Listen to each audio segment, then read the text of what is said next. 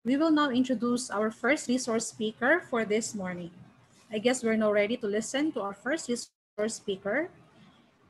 Daniel Yo Seng Guan is Associate Professor in Social Anthropology at the School of Arts and Social Sciences in Monash University, Malaysia. He is an urban anthropologist who conducts fieldwork in Malaysia, the Philippines, and Indonesia. He researches on the intersections between cities, religion, migration, and civil society in Southeast Asia. He also makes ethnographic documentaries. Danielle holds a PhD from the University of Edinburgh, Scotland. He was also Evans Postdoctoral Fellow at the Department of Social Anthropology, University of Cambridge in year 1997 to 1999. As a senior fellow of the Nippon Foundation for Asian Public Intellectuals between 2005 to 2006, he conducted fieldwork in northern Philippines for the first time. Since then, he has been affiliated with the Cordillera Studies Center, University of the Philippines, Baguio City. Our second resource speaker for Module 5 is Sir Romeo J. Turing Jr., who is an instructor at the Department of Liberal Arts and Behavioral Sciences of the Visayas State University in Baybay City, Leyte. He finished his bachelor's degree in philosophy at San Carlos Seminary College, Cebu City, and his master's degree at the University of San Carlos, Cebu City. He is the youngest board member of the UGAT since 2019 and currently serves as the UGAT Vice President for the Visayas. He will soon start his PhD at Hiroshima University, Japan, to study the Filipino diaspora and anthropology of migration. His research interests include culture, history, philosophy, and the digital landscape. Friends, let's all welcome our resource speaker to discuss on Module 5 regarding the visual methods in ethnography. Let's welcome Sir Daniel Yuseng Wan and Sir Romeo J. Turing Jr. Yes. Morning, magandang umaga sa lahat po. O in Malay, selamat pagi, tuan-tuan dan puan-puan. I'm in Malaysia. Maybe Romeo, it's time for you to introduce yourself also, so that people will see you first. Hi. Yes, magandang umaga sa lahat po. Romeo from BSU in Leyte. Okay. Thank you. So my name is Daniel. It's my English name, my Christian name. My Chinese name is Seng Guan. I am a Malaysian of Chinese descent.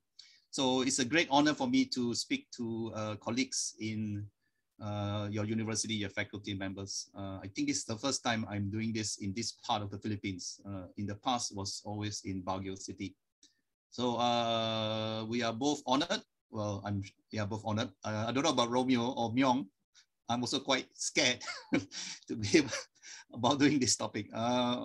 In the sense that I have not won any awards doing ethnographic documentaries, although 2 or 3 of my documentaries have been selected for screening in international festivals. So please don't treat me, and I think Myong also has so-called the experts. We are merely sharing our experience, our intimate experience based on our, well, maybe some of us, for me about 10 years of making now and then documentaries, and I think Myong has started it about 3-4 years ago, maybe. Yeah. So you're merely sharing what we know. All right. So I believe Ma'am Tondo, Dr. Tondo has sent the first part of this session, the slides to all of you, right? Faculty members, right? Because I am very conscious that we are not talking to undergraduate students, we are talking to colleagues, so we shouldn't talk down. But nevertheless, the topic is new. So if you have a chance to go through the slide, I'm not going to go through very detailedly, only on certain key ideas I would like to convey and spend more time in discussion among my colleagues. Yeah. Okay. So with that, let me see what else I need to say. Yeah, and also bear in mind that what we're dealing today has very much to do with what has been discussed earlier done by other colleagues from UGAT.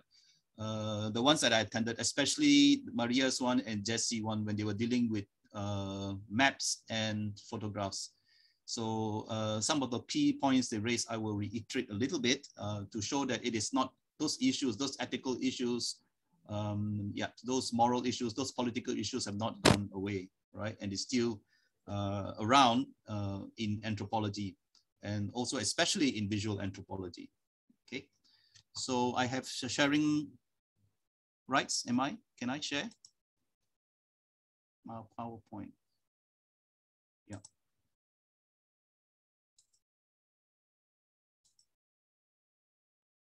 Okay, can you see? Just a hands up or something. Can you see my slides?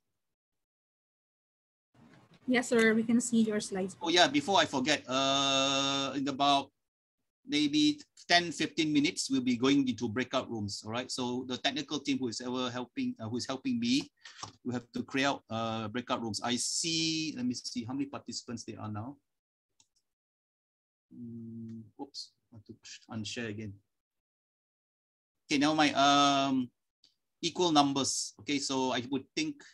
Okay, maybe I'll decide now. All right, 6 breakout rooms. All right. So randomly, everybody goes into 6 breakout rooms. Myung and I have we are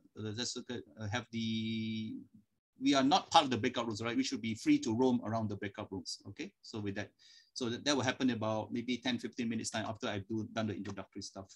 Okay, so Daniel, yes. you have to specify the number of minutes in the breakout rooms for them to be able to do it.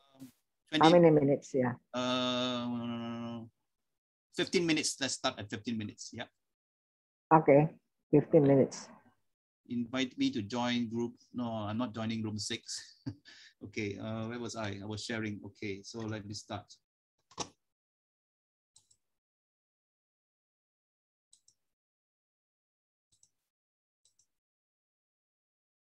All right, so this is the introductory. Okay, and I thought we start with a little light.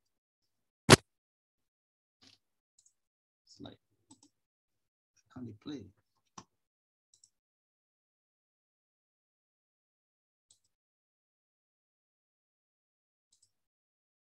Is it hanging? Yes, Daniel. Oh, okay, never mind. Let's go out again. And slideshow. Okay, I'll try to play one more time and see whether it works. Current slide. This is your pilot speaking. My name is Adrian Oberhensley. I'm working from home today. I don't see anything. I don't see anything, Daniel. Are you playing something? Oh, I thought I shared again. It's not being said. It's not being seen. All right, sorry, one more time. This is technology. We could hear something, but not see something. Okay, one more time. Share screen, share sound. From current slide. Let's cross our fingers. Play. This is your pilot speaking. My name is Adrian Oberhensley. I'm working from home today. Yeah. Okay, the rest will be, I'll do it this way rather than play off the slide. Okay, so there'll be 2 parts. Let me see, I would like to see faces. There will be 2 parts to this session. I will handle the first part mostly, all right, which is about theory, the theory of doing visual ethnography and by in extension visual anthropology. We'll have a short break after that, and then Myung will take care of the practical part of doing visual ethnography. Okay, let's start with this map. Okay, we were not, you can see, right? Map of China, not map of China, map of the world done by the Chinese as far back as 1418. Yeah. So we humans have been very engaged in making visuals, right? And the kind of visuals evolve according to the technologies we're able to master, right? You can imagine way about what, 40,000, 30,000, 20,000 years, our ancients discovered charcoal, or discovered that the charcoal or the coal that the wood that they burn could draw, right, on caves and have the hence we have cave drawings. And then they discovered that certain plants have pigments and they use colors. And then further down the line, they started etching on stones, rocks, monoliths, right, engravings. And then we go on and on and on. We have paper and so on and so forth. So humans have always endeavored to represent the world around them. Humans have that they perceive. They have always tried to convey this knowledge for perpetuity, for people after them. They have always tried to express emotions also, right? Not just in a sense, quote unquote, facts. Humans have always tried to express their emotional and subjective experiences, all right? If you like, the poiesis, the aesthetics of being a human. So our ancients have always done that. Now, in this map of the world, if you look at it, this is 1418. You can see the rough outline of the world today, right? It looks distorted, but it seems to be pretty accurate, no? You can see Africa on your left a bit, the shape of Africa. Daniel, can you enlarge a bit the map? We barely could see it. It's not on slideshow. Thank you. Yeah, I don't want to put it in slideshow so I can see what's ahead. Can you see now? Maybe move bigger. Yeah. That's a lot better, Daniel. Thank you. Yeah. All right. So you see China attempted to map the world. All right. And as they explored. All right. So this is 1418. Before Columbus, before what's his name, Magellan, right, and so forth, and circle the Earth. So of course the question arises: how are they able to do that? Okay, we didn't have satellites then. How are we able to go off the ground and see this? Right? I mean, today's today's methods of cartography depends a lot on satellites, right, to be very accurate. Right? You become like birds, right? You fly from the air and you look down.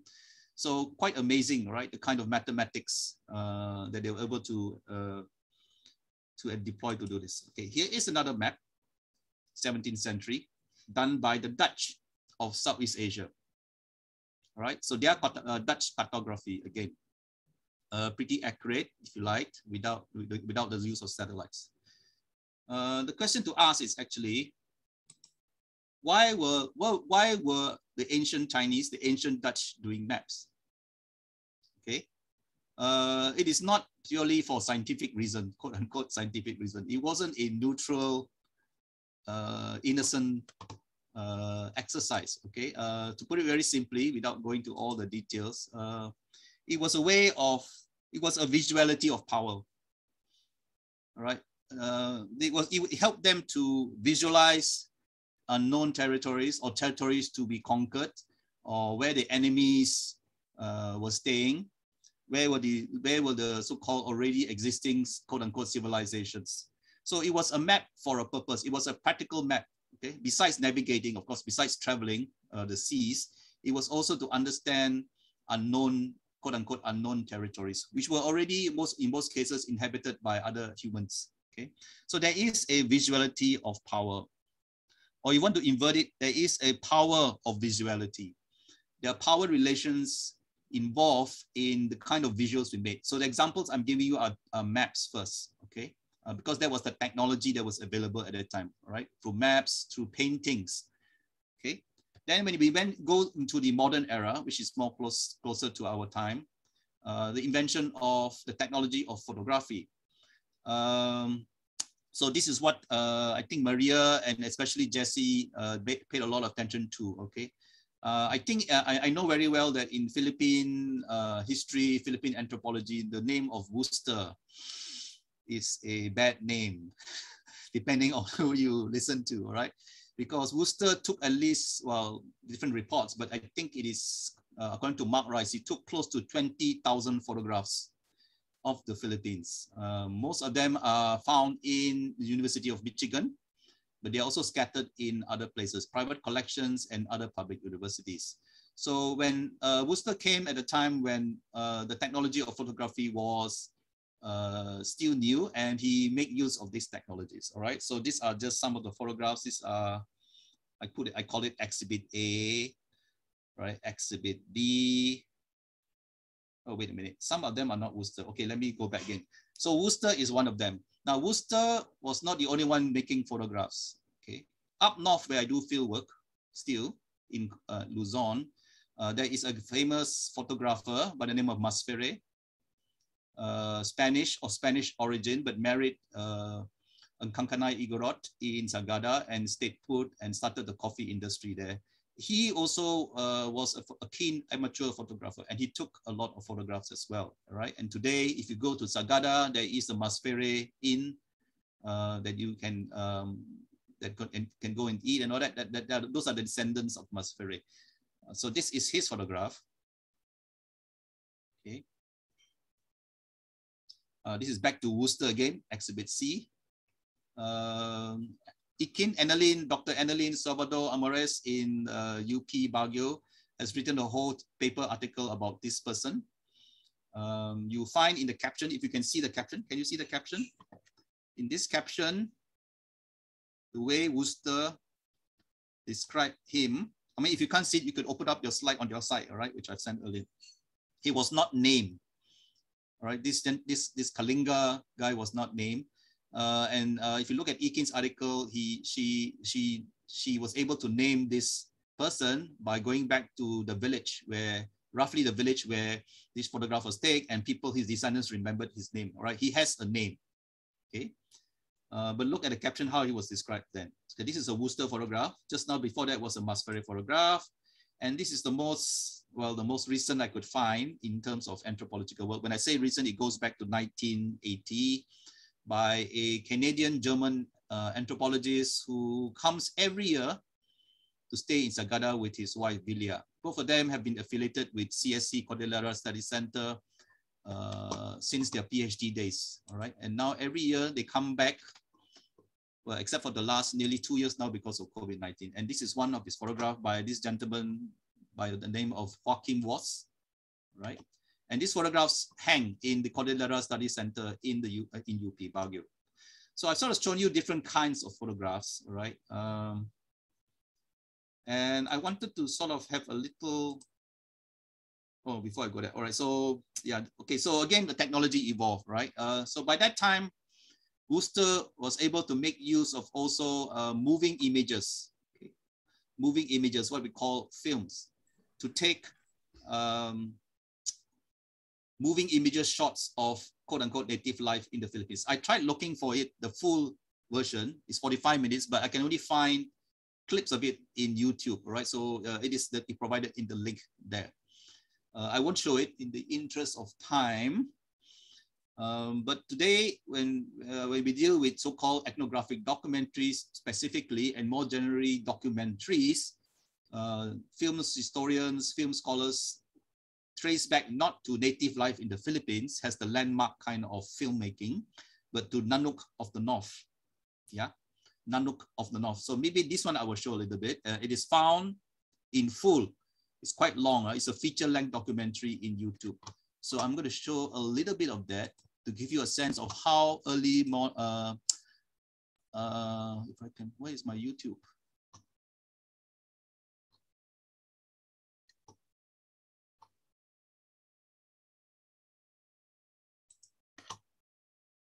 When I open too many stuff, you cannot see it, right? Close, close, close, close. Share again.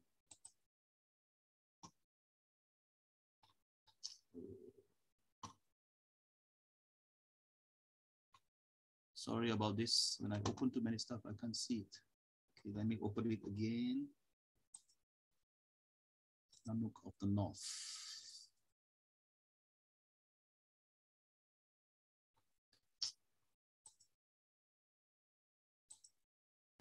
Can you see Nanook of the North? Yes? Joe, can you see? It seems to be a starting page in all your all your starting page visuals are there on the left. It could be seen. But we could see a moon, a full moon. Okay, there's a full moon in somewhere. Hang on, slowly. Let me move it to another screen. Then we look at it. So that's why I wasn't sure about the timing, because I expected all this problem. Yeah, screen 1. You can see, right? Yeah, we can see now. So we have the screen of YouTube. Yes, correct. So I'm going to play Nanook of the North a little bit, just to show you. All right, it's a silent movie. Okay, it's playing now.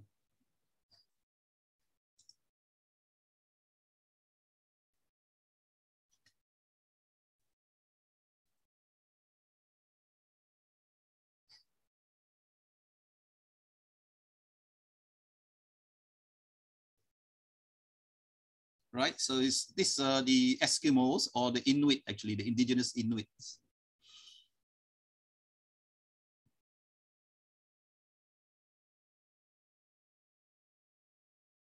So I'll just show about maybe 4 or 5 minutes, okay, at most. And then to discuss a little bit about its significance and how it sort of shaped modern day documentary and even ethnographic documentary today.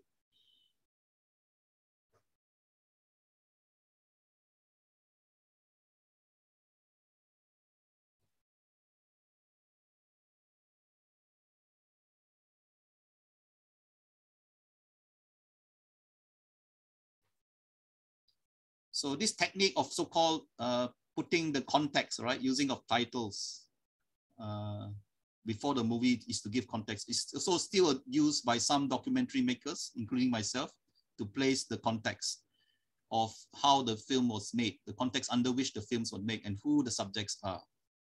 Then the story begins. Yeah. So it is silent because sound technology was not created then.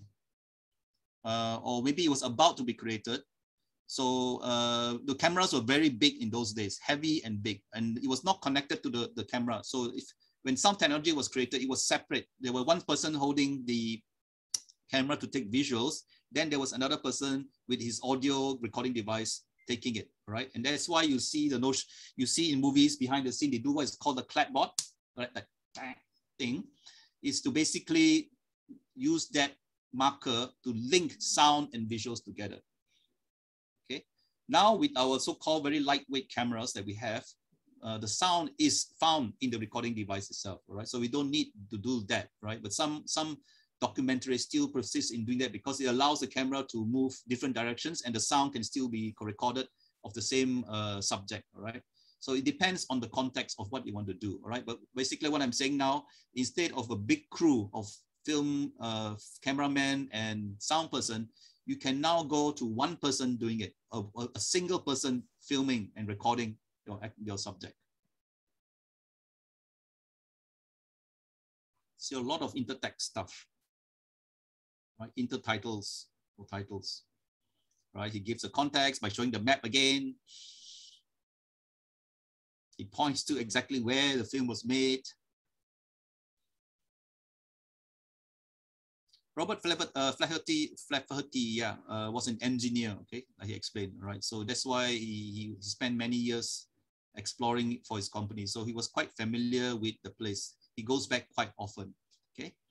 So again, this factor also has to be considered in whether you are a one-time guerrilla, hit and run filmmaker, or whether you are familiar with the locality and you go back time and time again.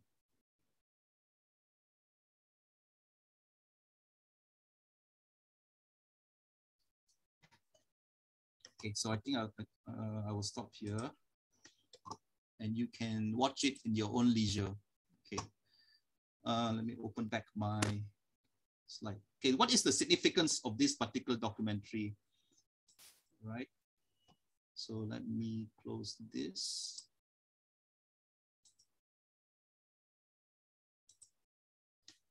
Okay, The significance is this. By the time Robert Flaherty had made this, already there were other people experimenting with making films. Okay, he was not the first. Wooster was one of them, again, I told you, right? But the difference between Wooster and Robert Flaherty's documentary was, if you had a chance to look at Wooster, he was taking what is today called actuality shots. He was just taking shots of people doing things, right? In this case, the Igorots, right? Dancing with the Gansa, cooking, slaughtering an animal, cooking the animal, and so on and so forth. Okay, it was a series of moving images of people doing things, right? No voiceovers, and that's it, right? A series of just actualities. Now, Wooster didn't invent this method. His contemporaries and even his predecessors were already doing that in the towns of Manila and other urban centers. Okay, they were just taking, let's say, putting the camera in front of a railway station and just taking shots of the train coming, people getting off the train, and then people leaving the train station. Or they were taking videos of people in the street, just people walking across the street, horse carriages going across, and so on and so forth, right? You find this kind of films, in fact, all over where there were European colonies, in Singapore, in Malaya, in Saigon, right? They were just taking a series of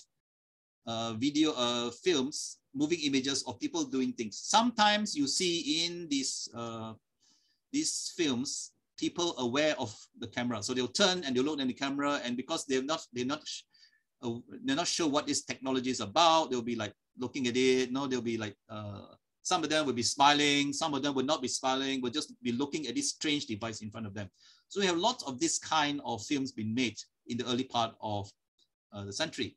So what Robert Flaherty did was, instead of doing that, he was telling a story, right? He provided a kind of story, a narrative to all his shots, right? And one of them is done through the intertitles, right? He was giving context so people understand where this is, who these people are.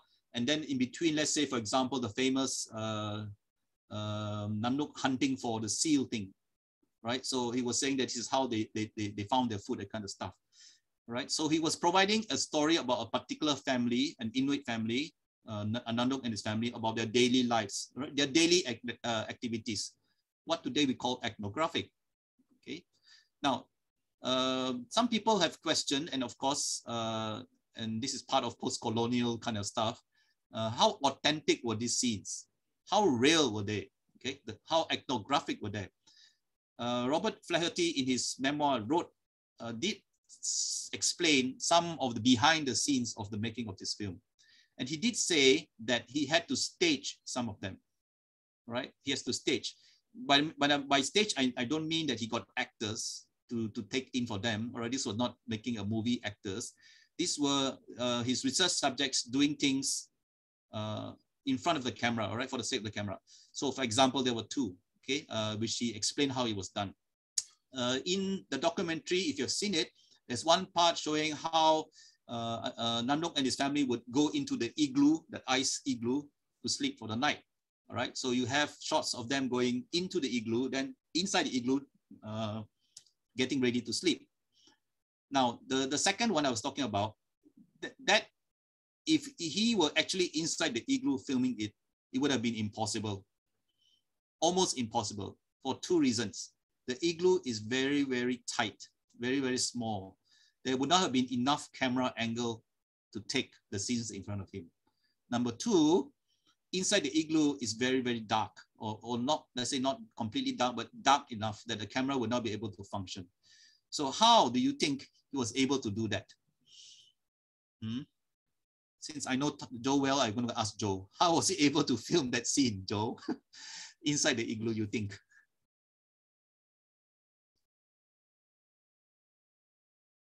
Joe, you're muted. Yes. I'm going to pick you. Sorry, the Angel. Unfortunately, the Angel, my visual anthropology is not one of my expertise. But I think I would like to think that he was able to get the trust of the people in the igloo, to be able to enter the igloo. No. Sorry. That's not my question, Joe. Listen to my Oh, question what was- carefully. I'm talking about the technical part of it. How was it able? I mean, already he was friends with them because he knew them for so long, right? But how was he able to get into how he was able to show the scenes of inside the igloo while there are two technical problems involved? Number one, it's so small, it's so narrow, his camera couldn't be able to go inside. Number two, it probably was very dark. How do you think he could be able to do it? One thing sure, it's a technical problem. Yeah, it's a technical for question. the lighting, I think he would have, used some lights, some form of lights, artificial lights inside. In terms of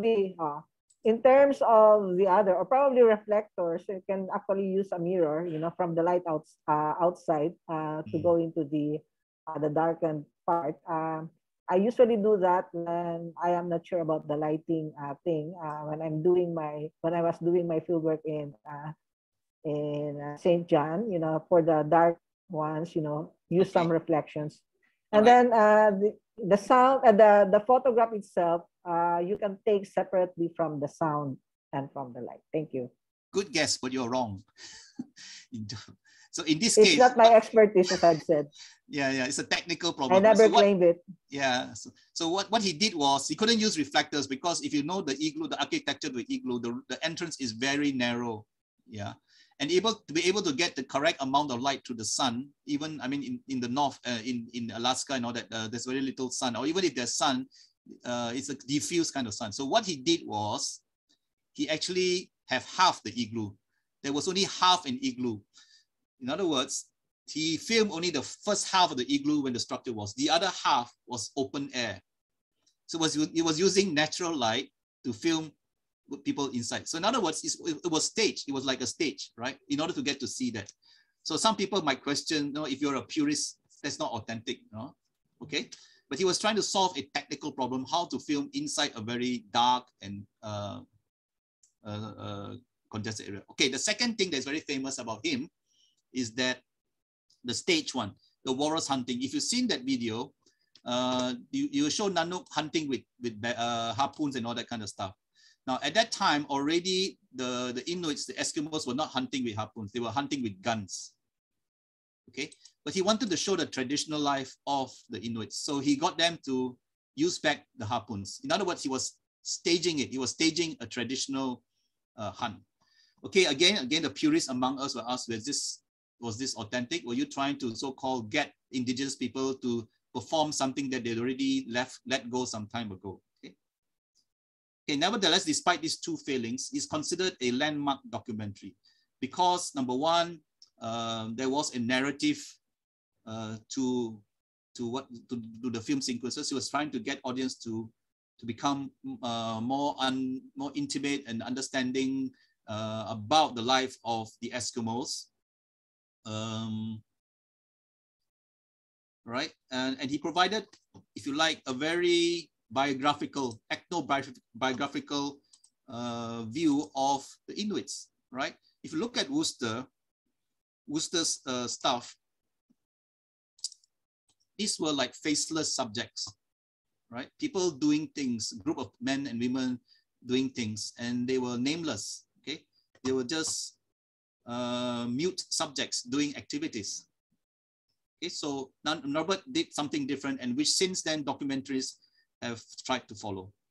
Okay, so this is where we're going to have our first discussion. It's not a breakout room yet. Okay, breakout room will be coming soon already. So I would like to invite my colleagues here, and so I will call upon your name rather than wait. Okay, randomly. So I'm not picking on you, so that we can have a discussion. So let's see. Right, so when you look at this first discussion point, when you look at the samples of colonial era visuals, right, maps, photography, and films, what are you able to learn from them? What do you feel gazing at them? What do you feel gazing at them? May I invite Melvin Anglis to say something to that question, just to get your thoughts?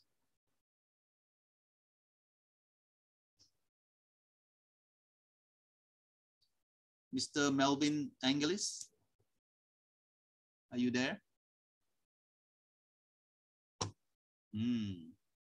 So your visual is there, but maybe the person behind the visual is not there. So let me call somewhere else. John Lester, are you there?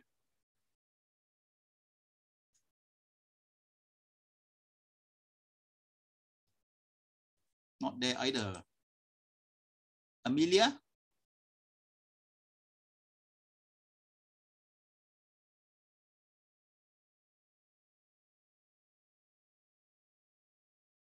Not there. Eugene?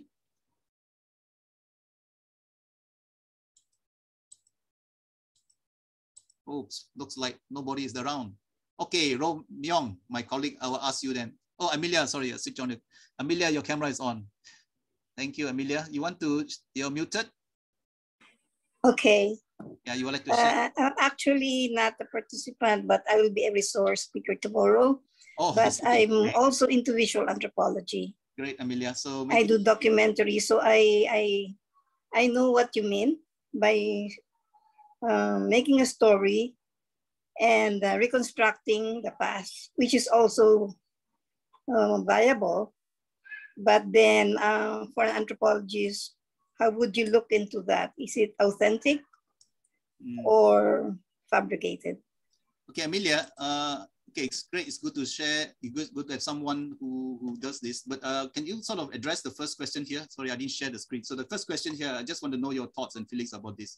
It's more about the colonial period, okay, this first question. Can you see the question, Amelia, Mom? Yes, I do. So when you look at this so-called Worcester pictures, all right, he's getting a lot of criticism for the kind of pictures he used to take, all right, of naked and, well, not naked, semi-naked eyepieces and all that kind of stuff.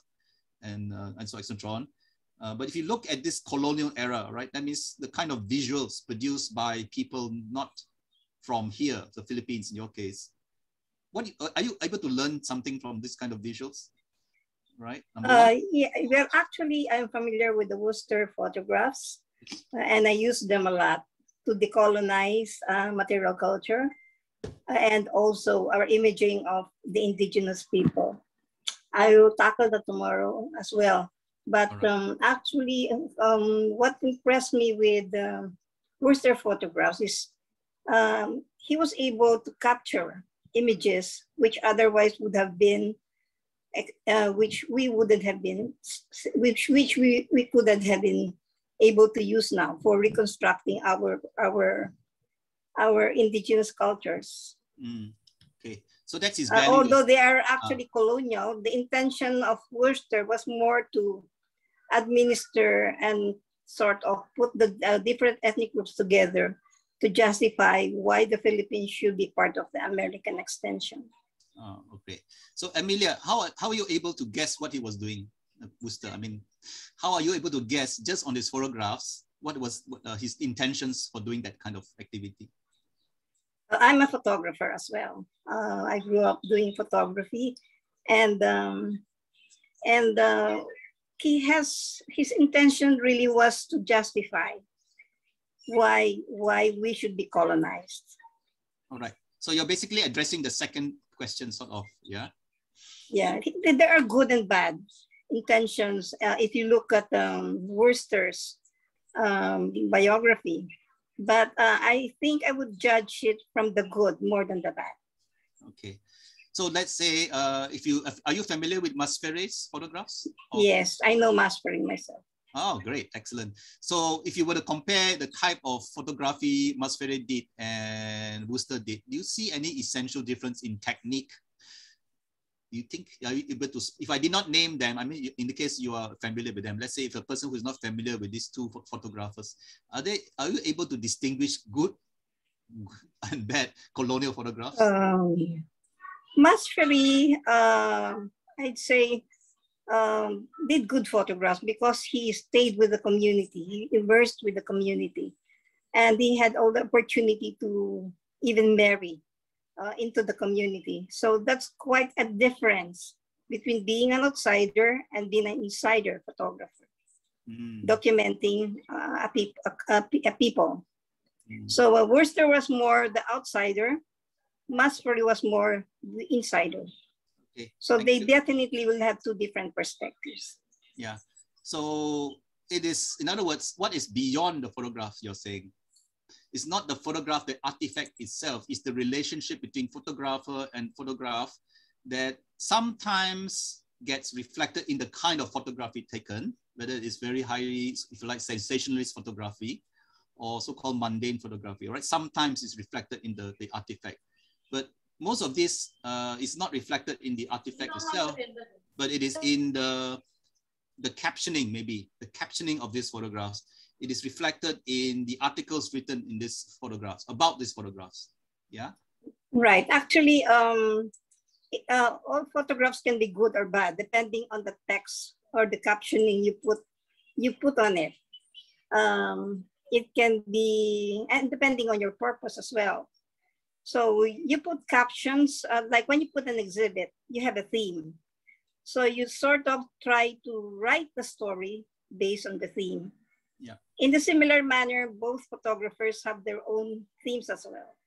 Okay, thank you. So it's a good starting point. So thank you, Amelia. I might call upon you again since. Yes, okay, Yeah. later. Okay, all right. So in the selection of photographs I showed you just now in the slides, you especially the last two photographs, I wanted to draw your attention to the caption actually.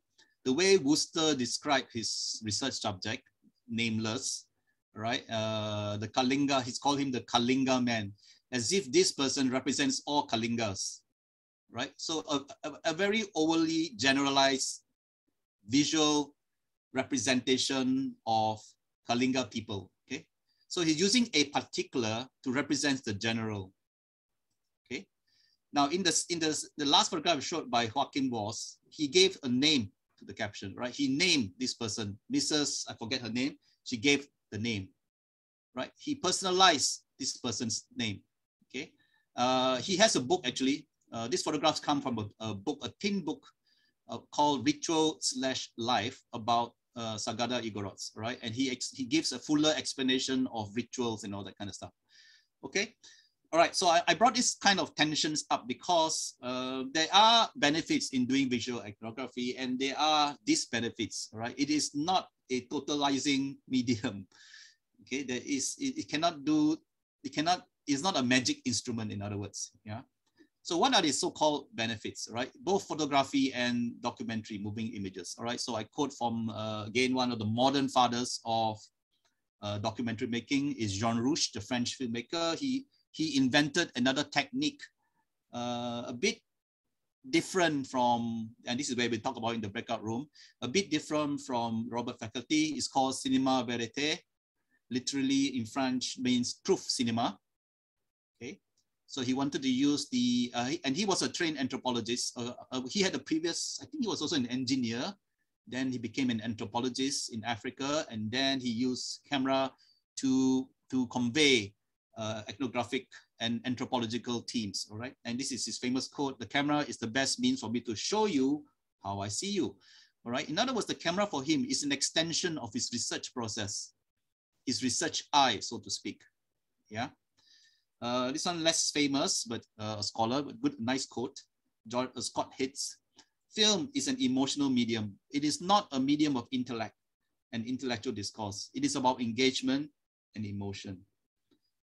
I brought this up because, and this is where we go, before we go to the breakout rooms, and this is about these three things I want to talk about actually. It's come to all these three major points. Now, the kind of anthropology that we know today, okay, which my colleagues have talked about, is a kind of experience, right, where we participate, we observe, we live with our research subjects as much as possible, okay? In other words, it's a very multi-sensorial experience. It's audio, we listen, we watch, we visual, we smell, all right, we read, kind of stuff. So the ethnographic experience is actually multi-sensorial, but paradoxically, when we report about it, it becomes a discipline of words. It is reduced to text. We write about our experience, all right? We try to describe as much as possible, and then we analyze, okay? So in other words, from a multi-sensorial, and oftentimes for many of us who do fieldwork, it's very exciting because we're learning new things, all right? It's challenging our whole worldview. But when we come to writing about it, I'm sure all, maybe Joe will have experience and many of us will experience, and we come to writing about it, it's like oozing blood or like writing blood. We're trying to squeeze blood out of stone to give back the same kind of vitality to our experiences, right? But what to do? That's the discipline, all right? That's our, that is the profession, right? That's what we're told to do. If you don't publish, you're going to perish, all right? So we publish and we come up with all kinds of to the best of ability ethnographies. Compared to visual anthropology, okay? Now, you would have guessed by now that the technology of the visual came almost as together when anthropology was created. All right, when the camera was invented, it was already used by anthropologists to go into the field. They were taking already those who can afford it and those who have the technology were already taking photographs, and hence we have the legacy of those photographs. So in a sense, the use of visual ethnography was almost at the same point of origin with anthropology, okay? Except that it was always downrated, undervalued, right? Because the discipline required that we write about it and publish about it, okay? And the visuals were only used as a so-called supplement to illustrate certain points, right? The so-called the Kalinga man, or Filipino Cebuano doing in kind of stuff, right? So it was always used as a supplement, okay?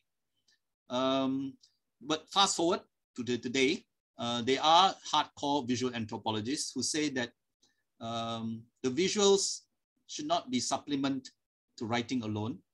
In fact, visuals, it's a kind of writing, it's a kind of textuality, right? And it's closer to reality, in fact, all right? Because it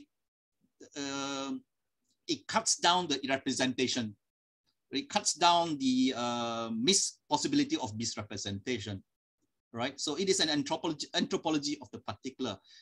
The power of our cameras, right? Whether it's still camera or a moving camera, is that it captures actualities, right? What people are doing and saying, which no amount of words, our words as anthropologists can replace. Okay, so that is so-called its power. What it doesn't have, definitely, all right, and the visual anthropologists or people doing visual anthropologists acknowledge it.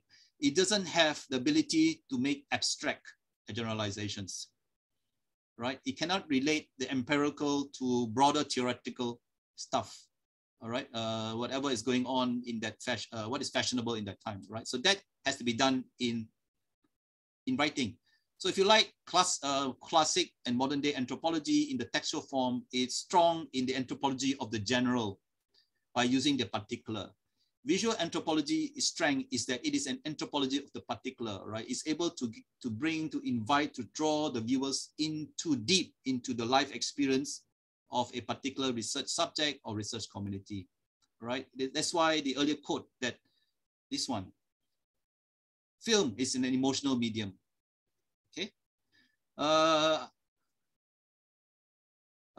And I think many of us already know that intuitively. I've been spending the last few weeks watching a lot of Filipino rom-com movies through Netflix, just to get myself reacquainted with, if you like, Filipino culture, Filipino Tagalog language, and so on and so forth. And what strikes me about Filipino film compared to Malaysian film is such an evolved, such a culturally rich source of data, quote unquote, about what matters in Filipino culture.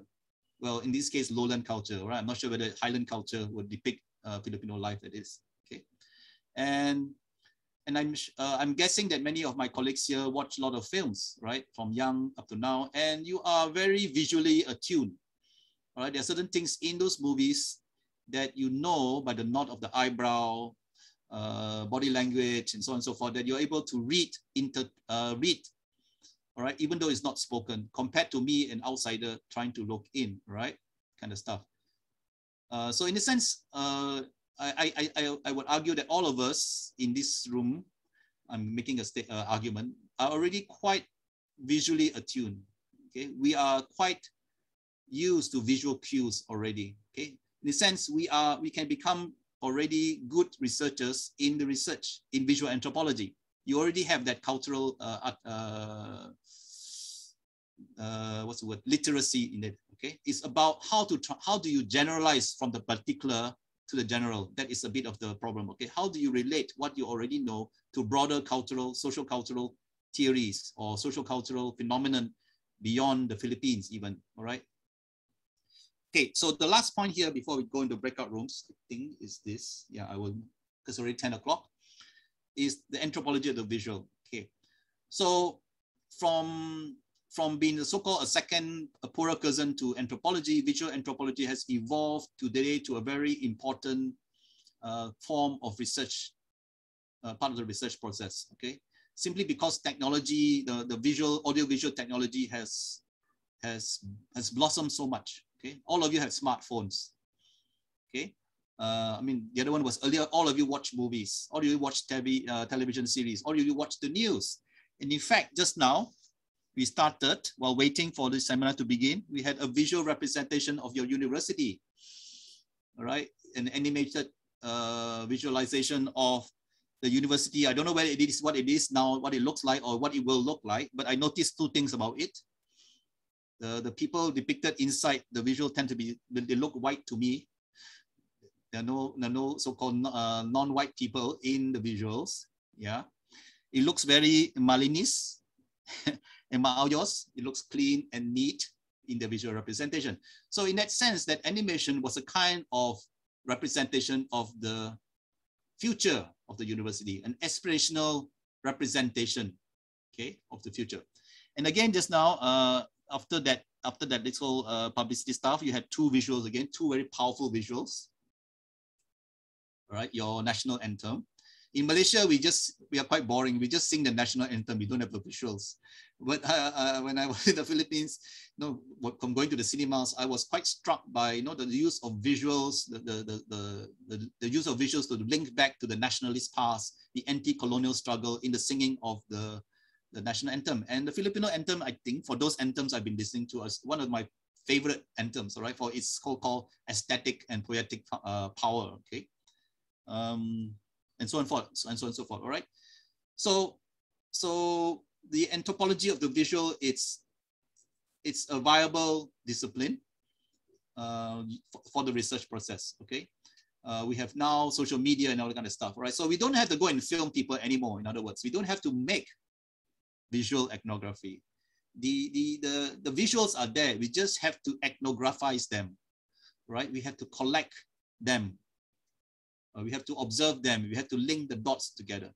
All right. For those of us who who think that it's difficult to go and find an indigenous peoples group to qualify as a visual ethnographer, right? I'm an urban anthropologist, all right, meaning that I'm interested in how the urban setting reconfigures social relationships and cultures, including indigenous peoples from the Philippines, the Igorots who come as OFWs in Malaysia, all right, and they use a lot of social media.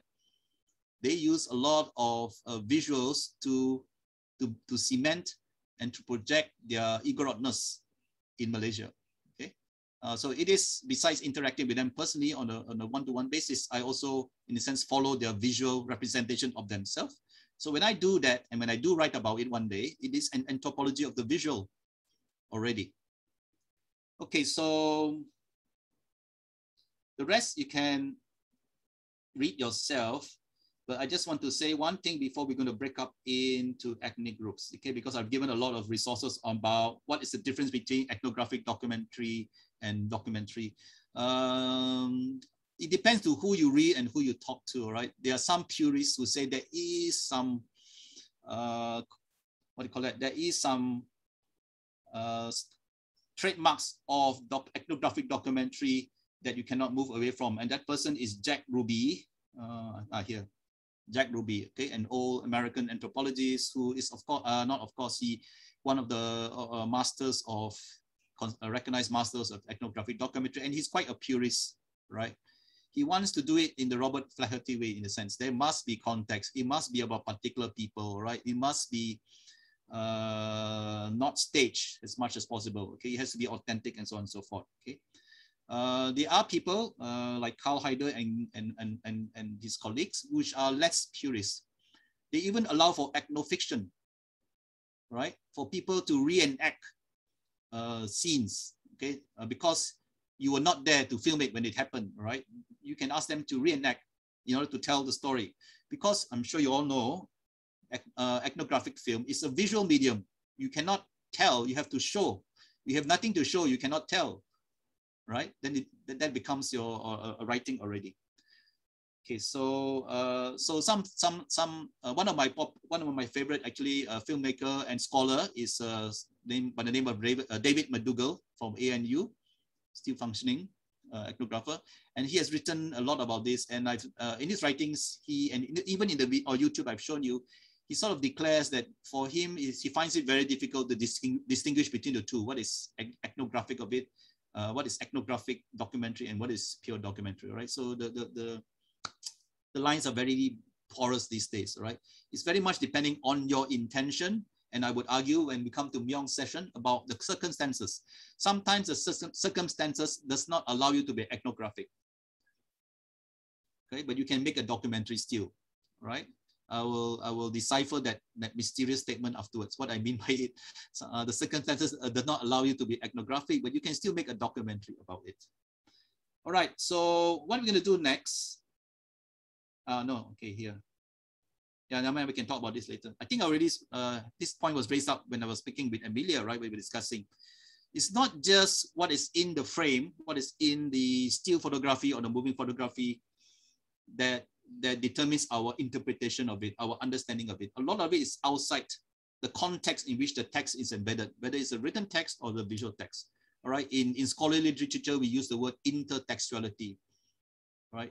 There's a use, all of us, it doesn't mean you're a scholar, you can only be intertextual. All of us, even ordinary lay person who watch Filipino cinema or Malaysian cinema, is depending on intertextuality, our prior knowledge of the understanding of Philippine lowland culture or highland culture, our prior interactions with Malaysians or non-Malaysians, our prior readings, all right, whether it's the scholarly readings or not, in order to interpret what we see in front of us, right? Let's say if our knowledge that we know is so voluminous or so deep that you challenge the representation of what is shown, all right, because it's inaccurate, it's inauthentic, it's even sensationalist, right? So where does that kind of critique come from? It comes from outside the frame, right? If you're, let's say, maybe you're an undergraduate student or high school kid who have not very limited intertextual knowledge, intellectual experience, then you tend to believe what is represented to you. Right, you think it is the real, yeah. So I think we have scholars, researchers, we know that. Okay, so I'm going to stop this now. So what we're going to do to be more interactive is Joe. I've asked for 6 breakout rooms, right? So the 6 breakout rooms we'll be talking about, we'll be watching those 6 kinds of documentaries, yeah. All right, so so you have to pull out that slide that I've sent to all of you. There are, according to Bill Nichols, there are 6 types, 6 styles of documentary films. Yeah, poetic, expository, observational, participatory, performance, and reflexive. So you'll be now broken up into 6 breakout rooms. You'll be given 20 minutes. I've given you the links to those different types of documentaries. So one breakout room will be on just poetic. One breakout room will be just exploratory. So you're not doing all 6, you're doing 1 each. And the examples I've given you in the slides are all feature-length documentaries. They're very long. They're like more than 60 minutes. So you don't have to watch 60 minutes because we don't have 60 minutes. I suggest you watch the first 5 minutes in order to get a sense of the style of the documentary, right? You'll be able to get it, all right, in the first 5 minutes. And then I've given you additional note in the slides, what are its characteristics. So I want you to discuss just by watching that documentary, and then you're again using your intertextual knowledge. Are you in a sense, do you like this kind of documentary? If you watch this kind of documentary, do you find it meaningful, authentic, powerful? Would you show this type of documentary to your students? Okay, you get it? It's an open-ended question. It's basically your response to that particular style of ethnographic documentary. Okay, so with that, can we break up now?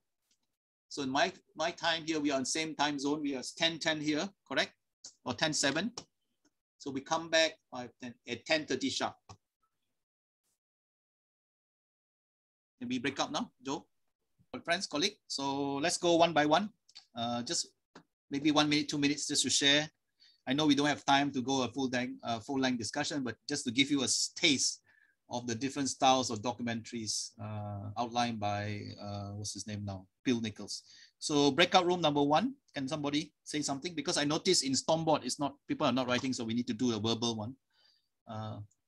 The breakout room number 1, the group that watched Baraka. who was in breakout room 1? Mom Jo is in room 1. Yes, Mom Jo. Baraka, tell us about your team's reaction. I only went there to greet the people. I did not participate in the discussion. Do you Sorry, remember? Okay, can you summon somebody you're who is in not your group? you're not getting me into this again. Yeah, can you summon somebody who is in your group to say something? 1 minute. Baraka, there's no right or wrong answer, right? It's just your perception. I only remembered one person there. Doc Rose, are you listening? Can you give a comment? Doc Rose is our Vice President for Academic Affairs. Ma'am Jo, good morning. Good morning, Doc Rose. Madam, Yes. please help me because I failed to get the full instruction. Okay. Sino ba yung kasama mo, Doc Rose? Who Ma'am were you Gerlie with? po.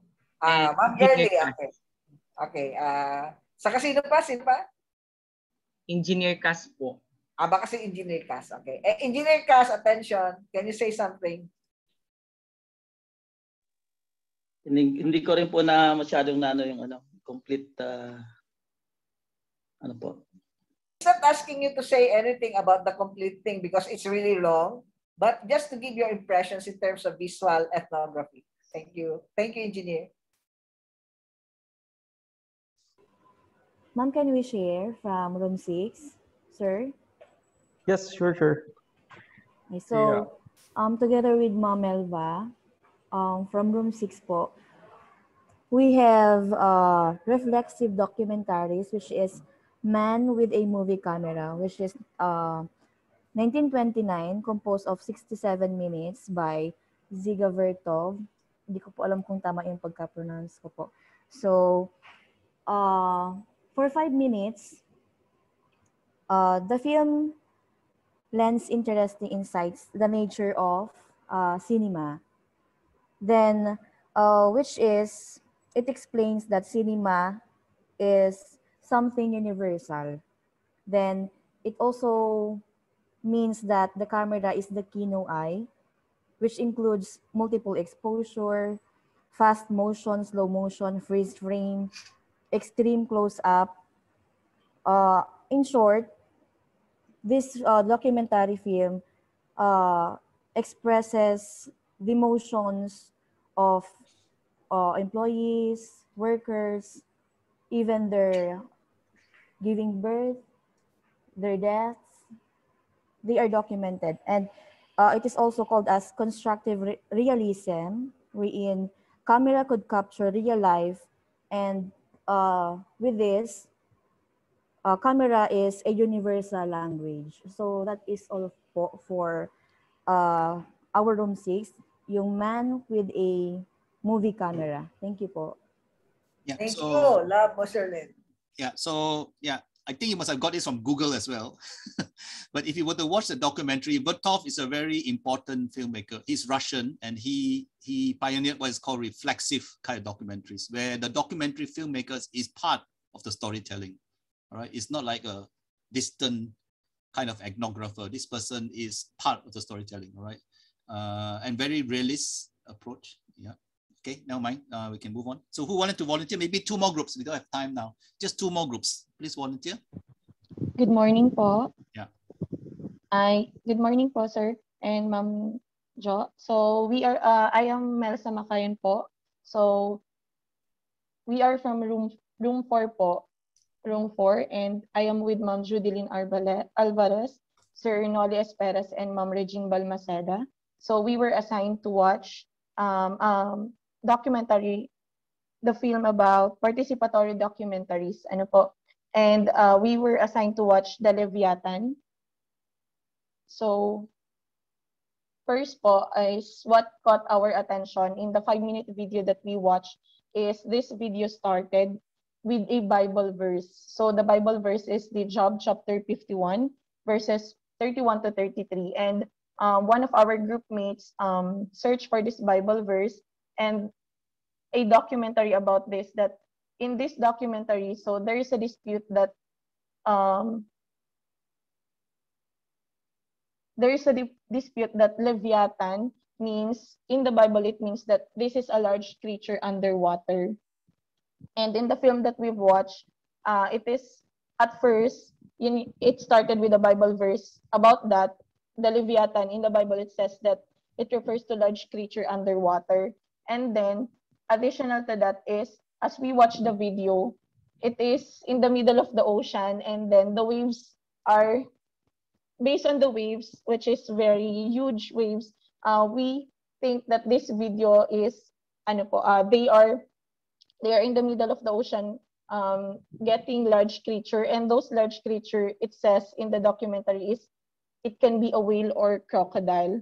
So at first, what my idea is about, they are getting large fish, but according to the documentary that one of our group mates searched for, is it says that there is a dispute that they are getting whale or crocodile in the middle of the ocean. So the title of the documentary is Leviathan because they are getting large creature underwater. So that's all po. Thank you. Okay. I think this filmmaker, these two persons are from Harvard University. They are anthropologists. So they use, I think, the Bible verse to capture people's attention, because if you watch the entire documentary, there is no person, there is no interview, there's nothing, right? There's just the sound of the sea and the waves and people catching fish, and you find workers. So this is basically a fishing boat in the North Atlantic. People Yes, sir. Yeah. Sir, additional po. Yeah. Can we add? Also, I think because, as you said po, there's no one speaking in that documentary po. So another observation po that we see is, these are just an idea po, is it an illegal fishing? No, it's not. It's not illegal fishing. Yes, sir. No. Okay po, sir. Thank you po. Yeah, so it's just basically show a typical deep sea trawler, all right, which also happens in your part of the world, right? The Chinese trawling kind of stuff.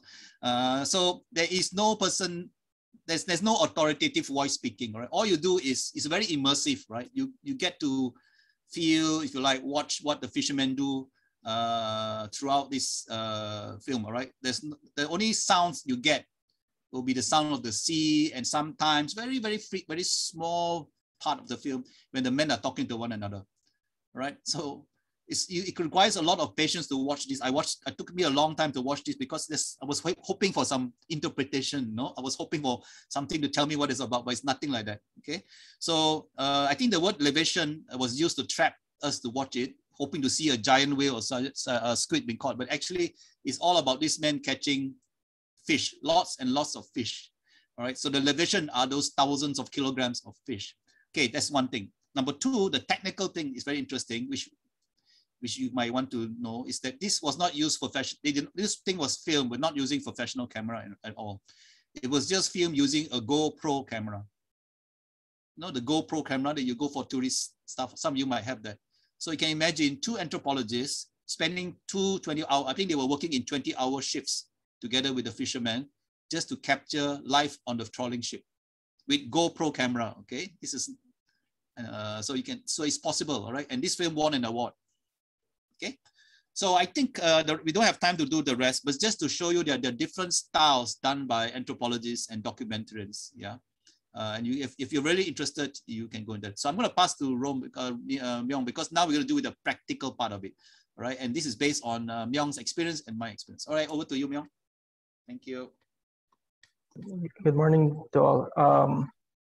Yeah, just like Daniel here, I'm also an amateur filmmaker of ethnographic documentaries. And for my session, I would like to start sharing one of the videos I made years back when I was still a student during my master's in the University of San Carlos.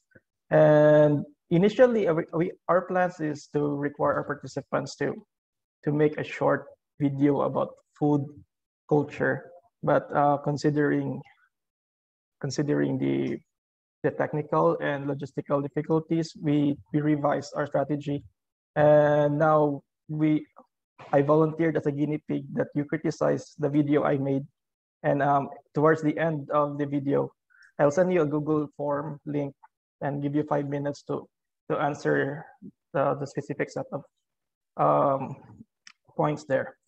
The video is intended for the Cebuano Academe audience.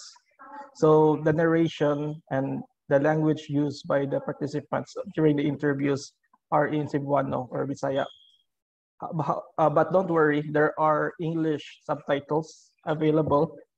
Aside from the message itself, I want you to also pay attention to the technical dimension of the video I'm going to show. So this is a video.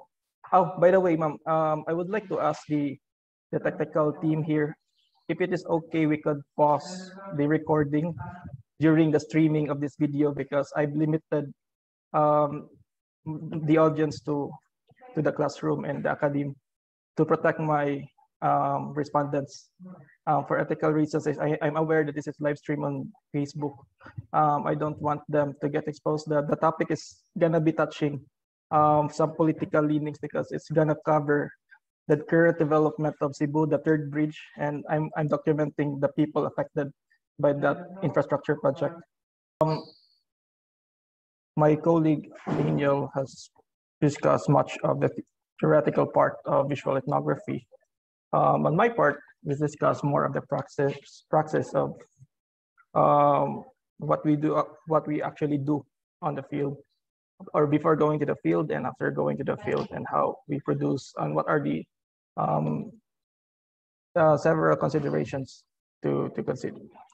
Anyway, this is the presentation outline. 3 major points: the pre-production part, the parts to prepare before going to the field; the production part, if you are already there in the field, what will you do? And the post-production part, after you're out from the field and then you're in front of your computer, what are the things you need to do? And lastly, the miscellaneous concerns. I'll be talking about the equipment, the software that you might be needing in order to produce an ethnographic film. I'll be very practical in this approach, and as I said, I can only share based on my own personal account of having making this amateur experience of filmmaking. So these are, I hope I hope you also see me as someone who is a beginner. Hopefully could be more relatable for young scholars in this congregation now.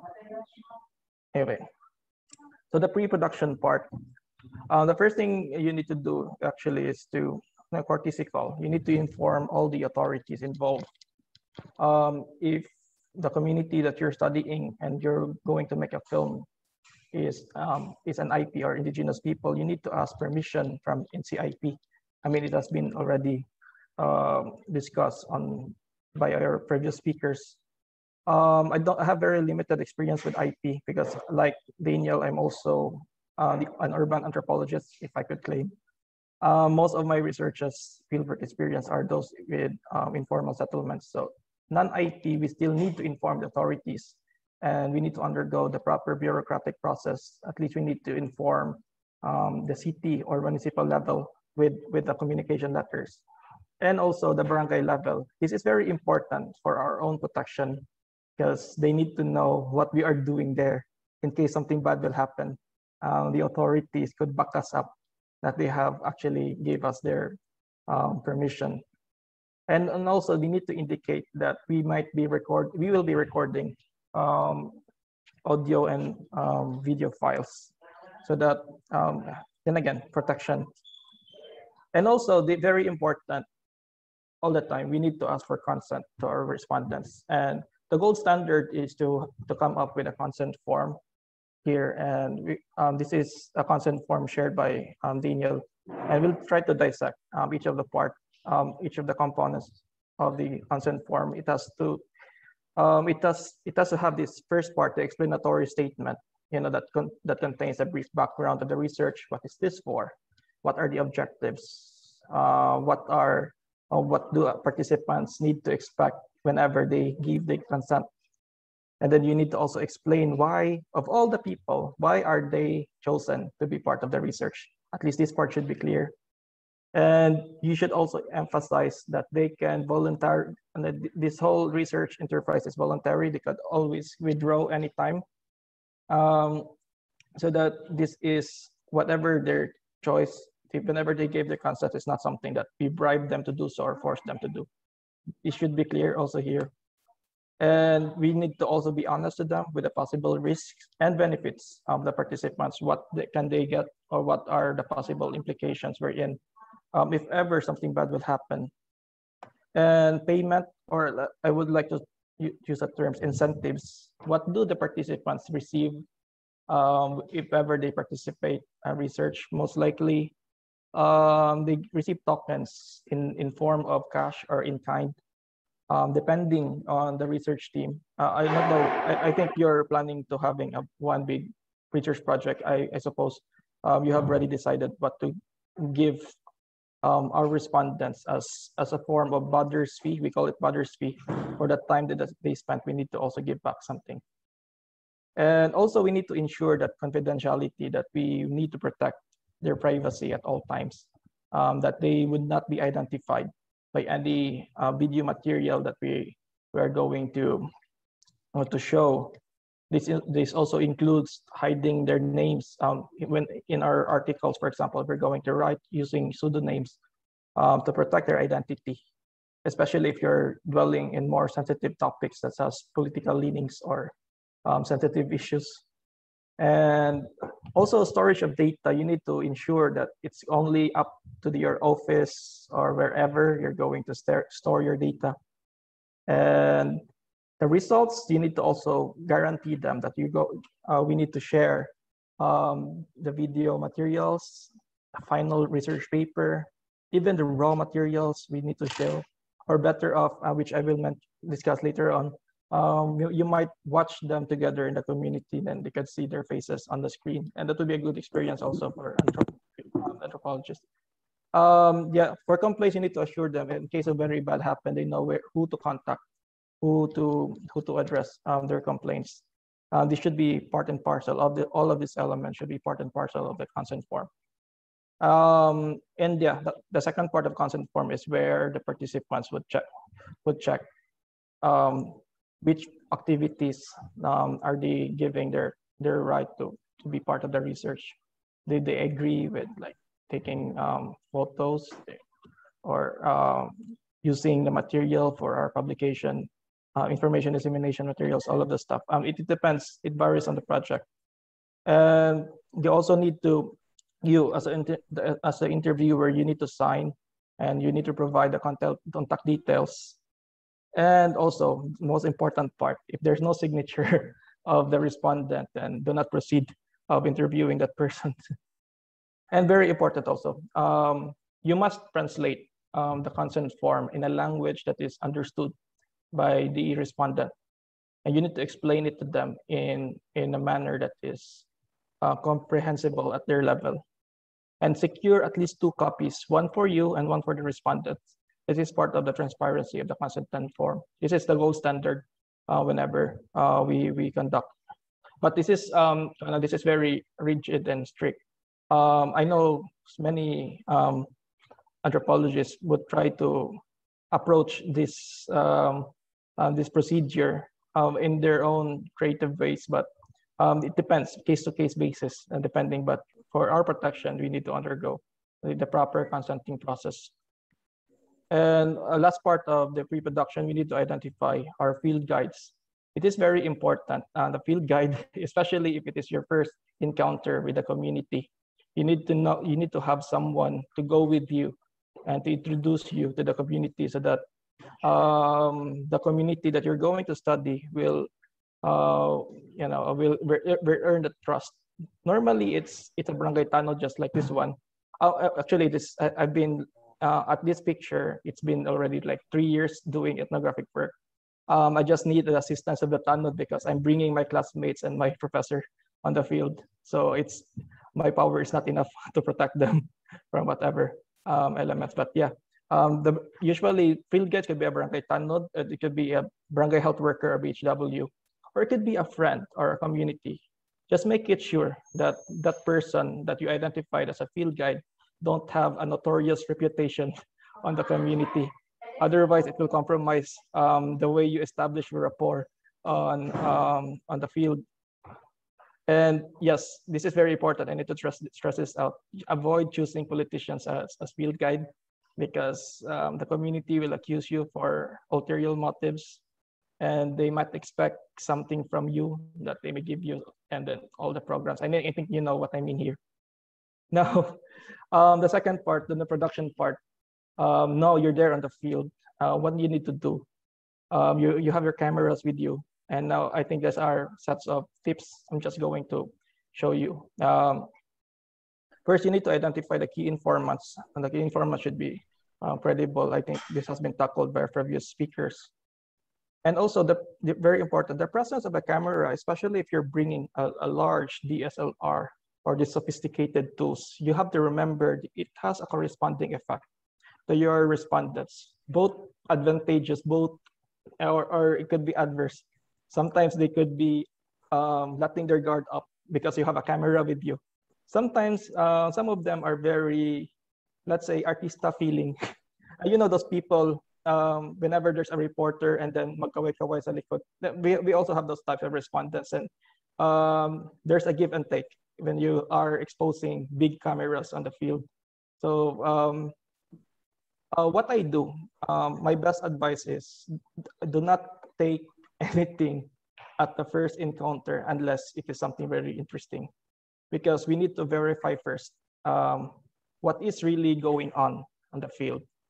The footages I took in the field is not something I took in a single day. These are products of like intermittent visits or immersion, and until I have uncovered the story. And it's not really on the first day. It's not practical to immediately get the photo of all of this stuff on the first day. And yeah, if the respondents express any discomfort or being filmed, offer him the options. Like for example, he says now, I don't want my face to be seen. There are different tips to that. I think you're familiar with how our journalists would interview rape victims, for example. They have it against the light so that we can only see a silhouette of the interviewee. Or sometimes it could go censored during the editing process, or we can let them wear a mask or anything that will not identify them. And also very important, which is I committed a lot of mistakes in my previous documentary film because it's very challenging. Look for a place where there's a least disturbance. I say least disturbance. It's very challenging in informal settings because it's so congested. There's a lot of people, babies crying. You see there a lot of roosters, chickens, people passing by. But it just trust your gut feeling. Where is the best place to interview people? In my case, I found the house of the respondent, which is relatively uncrowded compared to other places in Pasig where I conducted research. And just identify that place. And choose the area with good lighting. And especially if you don't have sophisticated tools, you rely more on natural light. And by practice, we photographers and even videographers have this thing called golden hour. The golden hour is like 1 hour to 2 hours after sunrise, and or 1 to 2 hours to 1 hour before sunset. During this golden hour, the natural light will bring out your inner glow of people, especially if you're really into portraits and then try to document people. Natural light is best during the golden hours before, after sunset, after sunrise, and before sunset. And if possible, secure a microphone or lapel, which I did not do. I failed miserably in this part. I don't have a microphone. For better pickup on the audio, especially for interviews, because it will really ruin the experience of the audience whenever the audio quality is bad. And Also for stability, for video stability, it's best practice that you bring a tripod or you place a camera somewhere. Do not rely on your hand just holding the camera, because our arms are not a stable base to hold our devices. You need to have something that will guarantee no shaking, or I think you know what I mean here. And yeah, just basics on video. I think I have to make the line here clear. The default video orientation will always be landscape in documentary film. It's never portrait. I know TikTok is popular and all other social media platform, but we expect documentary films to be viewed on the widescreen on theaters or the silver screen. It should be a landscape. We can never invert the screen on the movies. And the portrait, I know it's popular now because we cannot go out, and most of our entertainment we get from our phones, even right now. So, but best practice by default, do it landscape, because it allows more visual data with that orientation. And be aware of proper framing. I'm just gonna teach you the basics here. Like for example, the ceiling, you have some little bit of space between the head and the frame of the video. At least do not sever the the face of the person. I mean, these are things that is basic on in interview framing. And also the best for interviews, best is half body shots. So between the chest and the head. Full body is not really good for interviews. Half body is bad. And space is very important. And this is intentional. And we have different styles, but for interviews, in my case, I never put the interviewee on the center of the object of the frame, because I want to also give the audience some clues on what type of environment you're in. And space, there are also several other techniques on using space as conveying a message. For example, the looking space, for example, if you want to emphasize that the person is looking at a certain object, you need to allot some space. There's also moving space to indicate movement from one place to another. I believe you can search more of these techniques, but I'm not going to dwell with that. But I'm just showing you some basics. Also, when you're in the field, you need to take advantage of special events like weddings, annual ritual, other festivities. For example, in my case, which I did not show in the video, there's a Tuslubua festival. So the respondent told me, "Sir, you be here because we have a festival going on. You need to go and strike when the iron is hot." It doesn't happen every time. And whenever your respondents are inviting you for birthdays or other special event, it means to say that they are comfortable with you already and they have established your rapport. And in my case, way back when I had the access to go to the field, I really canceled all of my schedules so that I can document this rare opportunity. So you have to take advantage of that whenever your respondents are inviting you to attend something. But in case you failed to attend a very important event or a very important activity you wish to document, you can always recreate with a consent with your respondents. Just like in this case, for example, going to the sea and then witnessing them how they fish for fish and fish for metal scraps is something that we agreed on, because I'm really interested. They kept on mentioning it, that they've been doing it for several years already. I just haven't really got a chance because of all of my other responsibilities, but I had to set a date for them, and then they were very willing to comply, and I'm very thankful that for that experience.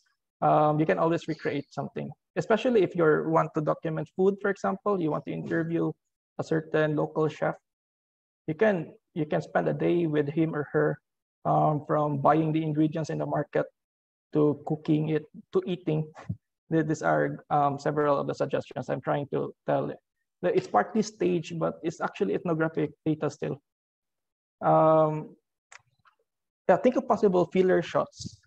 When you're going in the field, even 1 second 2 seconds, 3 seconds of video. These are very helpful. Filler shots are something like anything that gives clue of whatever community you're studying. It could be like their environment or any form of activity. It could be their body parts. For example, if they are uncomfortable, you want to show a shaking hand during the video. Because if you're just going to show a video of the interviewee talking about several things, it would be boring for the audience. That's why it would be during the editing process, you need to insert some of these filler shots so that the audience would understand what this interviewee is talking about. But for example, if he's talking about his fishing practices, you need to show filler shots of this fishing. You need to overlap videos during the editing process. This is what I mean to say about filler shots. Do not be contented that I've already done my interview video, recorded my video here. No, you need to take all possible visual that you found interesting in the field and take as many shots as possible. Explore different angles. In this case, for example, here, this is a footage I shot while I'm almost lying down on the boat. This is not something you can get in an ordinary standing alone or sitting in the boat. If you've noticed, if you're attending weddings and there are same-day edit videographers, sometimes they are so funny, posting different positions, and it's actually true. You need to flex or be flexible. You need to stretch all those muscles. Now, sometimes they lie down on the ground. Sometimes we do that. It's funny sometimes, but you can get the best angles if you do it. And it actually brings out some opportunity that people in the field will actually be hanging out with you, because sometimes they want to imitate you in a certain way. And yeah, I think it's working well with what I'm doing. And also interesting shots. For example, here I see a almost dying fish but still moving. These are shots that will keep the audience awake. And yeah, do not use built-in filters. I know we are all familiar with Snapchat, TikTok, and Instagram, and all this filters. Do not do that on the field. Just collect as many data as many photographs or many video materials as you want, because it will consume so much of your time. If you're doing your editing on the field, you do it afterwards. And yeah, I think the last thing, even if it's not really directly related to the current research topic you're undergoing, but as long as you've seen something interesting on fieldwork, you take the opportunity to record it just as a proper consent lang. Like for example, in this one, it astounded me so much, this practice of the litag, because despite all of other available source methods to kill a rat, burning, poisoning them, they use this very ingenious way of drowning the rat in a cage and then having the humba or the food, the sport dish as a bait for the rat. And it shows something psychologically about our respondents, a certain type of sadomasochism, I don't know, with this type. And then this respondents, the last surviving boat builder. It's not really part of my research focus at that moment, but I just need to document that for future purposes, because as I think Ma'am Suyan has said, whenever you're on the field, there's no actually focus on what you're going to study. Sometimes you find something interesting and that can trigger any light bulb moment whenever you're conducting ethnographic fieldwork. And as much as possible, just with all due diligence, just do the consenting thing and assure them that they will be protected, and document it as much as you can, as much as possible, because you have very limited time in the field. And then now, post-production. The post-production part, many would be, a lot of people would say now, I don't know how to make a documentary film because I'm not familiar with documentary editing softwares and all of this stuff. It's not actually the main thing about documentary film. It's more of like a storyboarding or a screenwriting on how you arrange different scenes to convey a very coherent story. And sometimes I do something like this by scratch. Sometimes I draw. scene 1 is this, scene 2 is this. I'm sorry, I apologize, my handwriting is bad, but yeah, sometimes I do like that. So before I start making the film. And consider who is the immediate audience. For the video I showed you, it's the audience I have in mind is the Philippine, the Cebuano audience who are in the academic setting. That's why I made it all Cebuano, the narrations in Cebuano, because it was all Cebuano. But if ever I'm going to show it for some other audience, I could probably adjust, and then yeah, I think it's part of it. Which part should be public, which part to be limited to a small audience. You need to consider your audience so that you can write a very good story or screenwriting in the post-production process. And also expect that that not all of the footages or that you can use in the editing process. For example, in one of my documentary films I made last 2015 about Lubua, or a dish in a Cebuano dish, a poor man's food. I had around 3 hours worth of video footages, but the final output is only 13 minutes. So it requires a careful, critical selection of these scenes. You don't need to dump everything and then pretend that you're actually telling a message there. It requires so much brain work to carefully select which scene accurately convey the message that you want to say. So this is a very important consideration when you start editing videos. And do not think that editing videos is is a walk in the park. You need to dedicate long hours of sitting in front of your computer screen and sometimes days, because especially if you are really keen into details and you want to eliminate anything that will disturb the audience, like those 1, 2, 3 at the beginning of the shooting, for example, or all those shaking, or someone is passing by, or behind the scene moments. You need to delete all of the stuff because it's disturbing the audience. And also you need to budget your time. Aside from the editing process per se, the rendering component of making a film is actually gonna test your patience. It will take hours, but it depends on your editing software. Sometimes it would take days, depending on the length of your video you're rendering. The rendering process will take so much time, and it will actually demand higher specifications of your devices. And okay, you also need to edit video materials which are difficult to watch. For example, if it's too dark, you can adjust the brightness.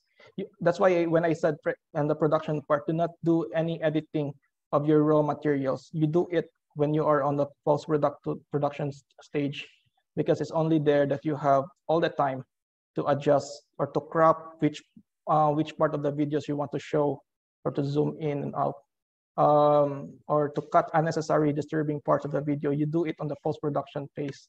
Do not do it on the field. And here, okay, music, which I did a very terrible job, to be honest.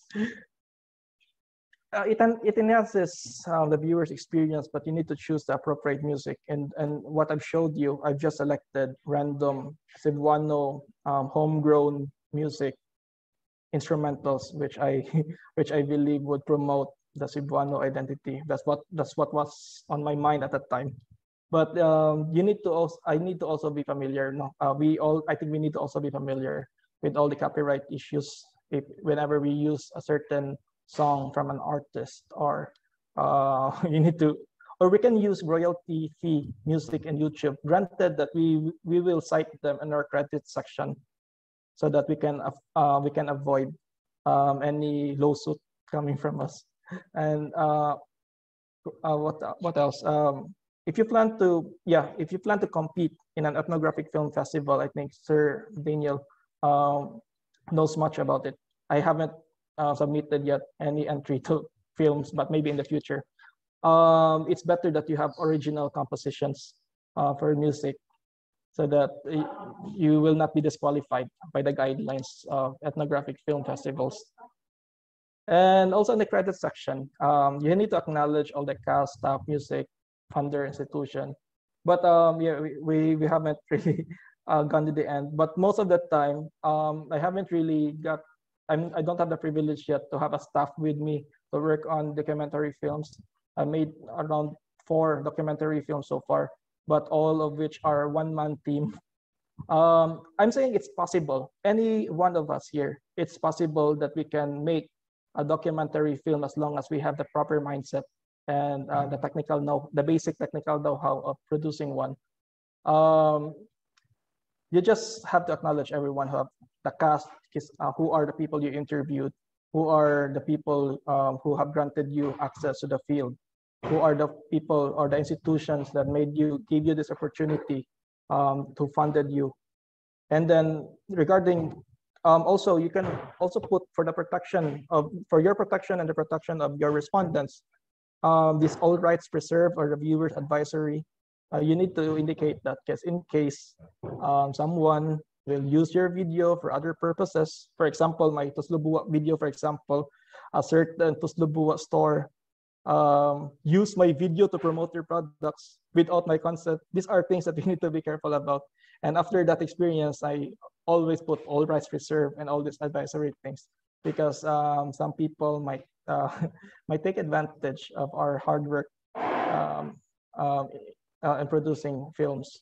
And regarding length, short documentaries are those anything below 30 minutes, while featured documentaries are those that last more than 60 minutes or 1 hour, which you have a glimpse a while ago in the breakout sessions. And lastly, in the post-production process, you need to know the audience. I think it would be also nice that you also give back to the community that that's the source that made this video possible. And like in my case, we had a film viewing with the community, and then I saw them. They're so happy that they're seeing their faces in the film, and it's actually a good experience. I mean, a heartwarming experience. Which I really hope that some of you will undergo. You may also give them a photo album or the raw files of the research. I mean, it's their faces, and I think they have the right to do it. And yeah, I think you need also to give back, and especially if you can give them a copy of your research paper, for example, or whatever output you have come up. And yeah, miscellaneous almost done here. Miscellaneous concerns. Ideally, if you have the most powerful camera in the world, then yeah, best use it. The higher the resolution of your camera, whether it's high definition or 4K, use it. However, if you're not that economically affluent, you can use smartphones. I mean, the video I showed you, I'm only using my smartphone, except for the GoPro part. If I need to go underwater. Yeah, I think most of the videos, all of the videos so far are primarily shot by my smartphone. My smartphone, I'm using a Samsung S7 at that time. Yeah, smartphones now have powerful cameras that could be at par with the most powerful cameras a decade ago, and I think it's enough. I mean, it should not be a reason. The lack of technology should not be a reason why we could not produce films, and especially now that it's all prevalent.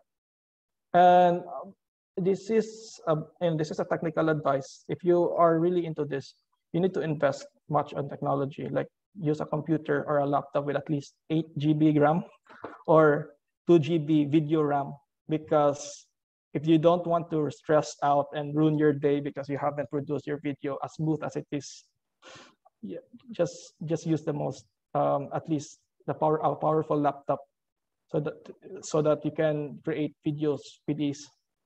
And by principle, the higher the video resolution, the higher grade of specs needed. So if your video material is it's 4K, especially if you're using drone, for example, or other more sophisticated tools, do not expect that the processing of that, or the rendering process of the video will go on smoothly. It takes much time. The higher the file and make it sure that you have enough memory space and battery power before going to the field. In my case, if I go to the field, I always bring 2 power banks with me, just in case. I even bring every time an extension wire when I go to the field, because getting video material is essential to the things I do. I mean, I really love doing all this stuff. So I need to be prepared, and preparing enough energy for my tools to keep going is essential. And for video editing software, choose which is most accessible to you. On the logos I've shown you below, I'm only familiar with Adobe Premiere Pro, Vegas, and VSDC, and I'm not familiar with Filmora, but I need to mention this because it's getting popular, so I haven't get my hands on it. Most professionals would use Adobe Premiere Pro. The downside is it takes, and you need to pay to get the license, and it also requires so much specs, so it's expensive. Adobe Premiere Pro. But the best thing about Adobe Premiere Pro is you can manipulate any raw material on the editing process. If you really want it crisp and with full details, Adobe Premiere Pro, in my opinion, is the best software out there. Sony Vegas second to Adobe Premiere Pro. How about the one other downside of Adobe Premiere Pro? It takes so long to render. If you are an amateur like me, VSDC, I think, is the most decent open source video editor out there. You can only download this anytime. The only problem I have with VSDC is that I cannot manipulate the cutting, precisely manipulate the cutting of the videos or the editing part of which. Limited features dito sa VSDC if you want to increase the brightness. But there's a way to do it, but you need to undergo so many clicks compared to your work around in Adobe Premiere Pro. But this is best for you left to you to explore. I mean, there's a lot of tutorial videos out there on how to use these tools. The most important thing is you have this type of imagination wherein you can imagine scenes like reels in your mind, and then you can arrange them all together. Yes, I think, which going to my last slide. Now, making an ethnographic film is a highly visual and intuitive activity. It requires dedication to hone an imagination that appreciates people and communities the way they are. And filmmaking, like any art form, is a combination of form, or the execution, or the production value. I'm talking about the quality of the video, the audio quality. These are important things to consider. And also the concept, the content, or the concept, or the message that you're trying to convey is also part and parcel to make an ethnographic film beautiful in its way. And always put in mind that the safety of our privacy and the privacy of our communities we study are paramount. These are the most important thing to consider, because our motivation in making film should not be the one of sensationalization, just like what PMGS are doing, for example. And there are a risk of romanticizing poverty and all other human atrocities. But anyway, but we need to objectively tell the story of humanity in the most humane and effective medium as much as possible. And I think this is where I see the most practical component of visual ethnography, I would say. So I end my presentation here. So I hope you learned something today. Thank you very much.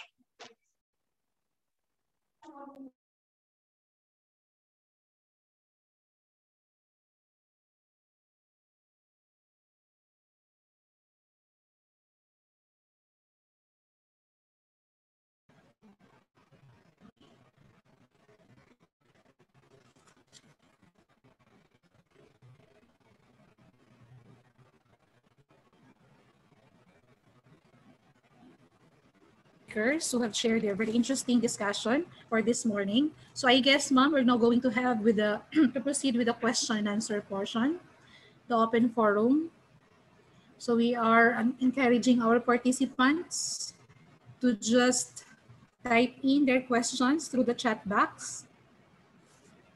If you have some clarifications or some questions that you want to address to our resource speakers for this morning, You may now do so.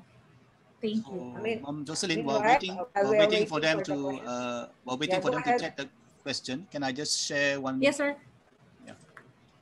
So you see this, assuming that you have a smartphone, which I believe all of you would have. I found this now been on sale. It's the Vlogger kit by a professional company called Roda, but I'm sure you can find cheaper versions in the Philippines, right? So this complete set here, you can use your smartphone. You need to invest in a good tripod, which can convert in, well, basically tripod that can hold LED light for night shots and a microphone, right? So on the online, I checked, it was about 120 to 130 US dollars, right? If you want to self-finance. But I'm sure with this project to do IP studies and all that, and if you want to do visual, I'm sure the department under Mom Jo will be able to buy the more expensive equipment, right? Core equipment to do that kind of work. Yeah. But if let's say you want to do yourself, this is all you need, about 120, 130 US, Roda, the professional one, but I'm sure there must be cheaper versions in the Philippines. Yeah. Thank you. Thank you, Daniel.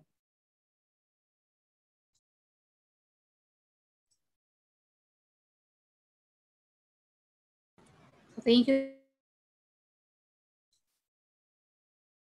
sir, for that sharing po. So I guess we have one question po coming from our chat box. So the question is coming from Dr. Corazones Fajardo po, one of the participants from the College of Business and Public Administration. So good morning po. How about if we are going to use the social media as sources of data? To whom will we seek for permission to get samples of pictures? Because the social media provides us a lot of pictures and videos.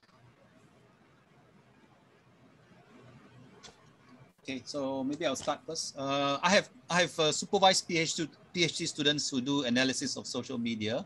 So the general principle, if it is open, if it's in social media, it's an open platform, and you are just analyzing in general, you don't need permission, yeah, because it is there in open. It's an open public forum kind of stuff. But if my PhD student is monitoring certain Facebook websites or certain bloggers, then our university requires us to write to them, these people whom you are studying as case studies, to let them know that we are stalking them, a sort, academically stalking them. Yeah. So it's like by matter of courtesy. So it is it's a very delicate line. Yeah. In terms of research. Yeah. Yeah, I think my sentiments resonates to what Daniel said.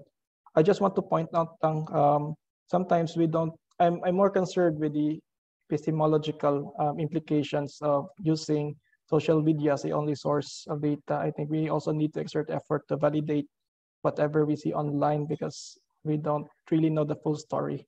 So if we have access to verify who are these people, for example, my respondents in the informal settlements are also my friends in Facebook. In a way, I can also interact with them. But I always ask, whenever they post something, I always have to communicate to them, what are you doing here? Because I just cannot speculate my own level. We need to really verify it from the respondents themselves.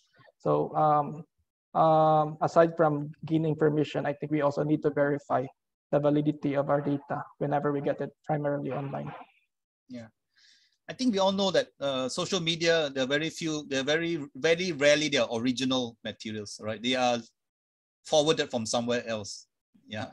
So again, I don't know what's the real research question about this. Are you tracking a particular so-called video, a viral video? So you want to do a data analytics about that viral video. You want to do a discursive analysis about the content of the video, right? So it depends on the purpose, right? Of what kind of visual data that you're harvesting. Yeah. So normally people who will do, let's say, social media tracking, they use big data analytics. It's not so much the video itself, it's about who shares with what. Okay? So that's a different kind of analysis, very quantitative. But if you want doing an ethnographic or digital ethnography, then there has to be a more qualitative, analysis. So the qualitative analysis is about the video itself, the visual itself. Okay, what is the message it is trying to convey, and just as important, the comment section, right? The comment section that shows the kind of debate it is generating. So that one is qualitative, yeah. So, but I see the question is about getting permission, right? So again, I repeat what I just said, right? Public forum, public space, generally you don't need to, because you don't know the source, the actual source, yeah. But if you are monitoring a certain celebrity blogger, I think it's considered courtesy to let this person know that you're quote unquote stalking him or her, and that it will become part of your publication later on. Yeah. Most of the questions in terms of ethics will be answered on Monday.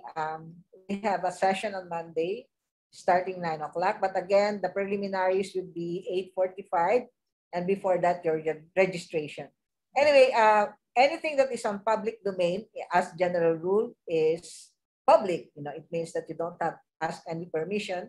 I had to defend my my fieldwork again in Malaysia and Singapore, mainly because they were concerned about the public domain aspect of my research and taking documentary shots of Filipino migrants. But my defense is always this: it is a public domain. They chose to go to that public domain, and therefore, so long as I don't identify anyone in the picture and zero in on anyone in the picture, it is all right to take pictures. No, that you are covered by that, because you argue that religion is always something public. If they want to go in secret, then that's their prerogative. But anyone who going to a public domain should be prepared to be identified as part of that public domain. Thank you. All right. So because time is short, so I see a second question. Neil and I can answer this. I think we dealt this in my lecture again. All right. This is depending on the kind of style of documentary you are a disciple of. The purists among us will say, no such thing as reenactment. You can only film what actually happens in front of your eyes, all right, to capture the authentic moment. But there are some who says, as long as you're not getting actors, right, and you just want them to do the ritual again, or do the ceremony again for the purpose of documentation. The non-purists will say it's not a problem, right? They themselves still acting out the event. Yeah, they're performing their event. So it depends on which school of thought you are. Are you a purist or non-purist? Yeah, I'm a non-purist on that dichotomy. Then it's just as say Daniel said, if we see in a TV that black and white flashback or reenactment, it's different from the reenactment we do in ethnographic films, because the actors themselves are the respondents themselves, those coming from the community, and that gives authenticity a certain degree compared to what we usually see and reenacted in, like, MMK, for example, reenactment. It's different in the reenactment as we understand in visual ethnography. Yeah.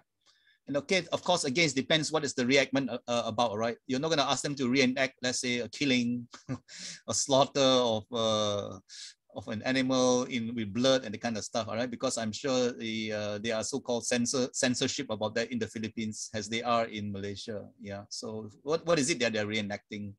Okay. Again, so we have to use our sensibility, yeah, our visual sensibility about this. Yeah. Like, for example, like I think I've been not reenactment, but real happenings. All right, I've been following pigs, the slaughter of pigs in the Cordilleras for ritual reasons. So I have a lot of visuals of pigs screaming away while they're being killed. All right, so I mean, I'm documenting this, but there's no way I'm going to put it into my documentary, okay? Because I don't want to give the wrong impressions, yeah, to the viewers. All right, so I'm documenting it, but it's not going to be in my documentary. Yeah. I'm also a non-purist, but I do admit that there's some use in the reenactment, just to explain every part to the people. I've watched one, student, production of University of San Carlos, especially regarding the funeral practices of lowlanders, of the Philippines, and that's one thing that I showed to my students on how to do reenacted, ethnography in my classes at De La Salle University. So that actually is very good when you're trying to explain every part, okay, of, for example, the ritual, especially when you're going through the burial ritual of lowland Filipinos. So there is a part there na pumupunta sa silong ng kabao. The people go, under the coffin, and there's a narrator explaining that practice. Then, there's some part there wherein a chick, one chick is placed in the coffin, and again, there's a narrator explaining, especially the interview of the woman explaining the importance of the chick in the coffin. So reenactment helps when you are in a class trying to explain, or you are trying to explain to an audience the different parts of one whole ritual or one whole belief. That helps. But when you're doing a real life live, ritual, as I did in the sinulog of practice of the Filipinos in New Zealand, then I had to explain again in every part, but it is not reenacted because my documentation was as it happened.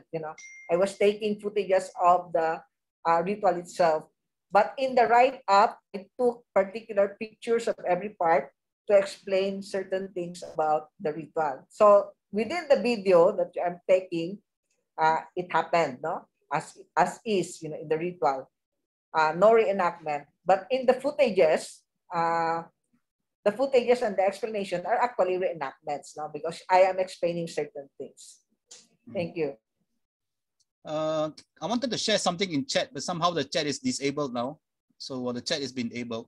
So there's also a new development in so-called documentary filmmaking in the West, and I'm sure it's going to be copied by people here as well. Sometimes you don't have to get real people to reenact. If you have graphic artists among you, you make this into a cartoon, a comic, right? To hide faces, right? To hide the anonymity of it. So if I can have the chat function, so okay, anyway, you can check it out yourself. There's this group called Positive Negatives, based in London. This is a group, an NGO run by academicians, anthropologists and all that, who works on refugees and migrant workers around the world. So they transform the ethnographic data into cartoons and comics so that it becomes accessible to school children. No, so they're basically using ethnographic data to educate. Yeah. So they don't have to rely on actual shots, right? They transform this into visual, right? And the thing about cartoons and comic is you're already hiding identity when you do that. So that is a new development in doing what's called sensitive visual ethnography. Right. It's called Positive Negatives. Yeah. .org.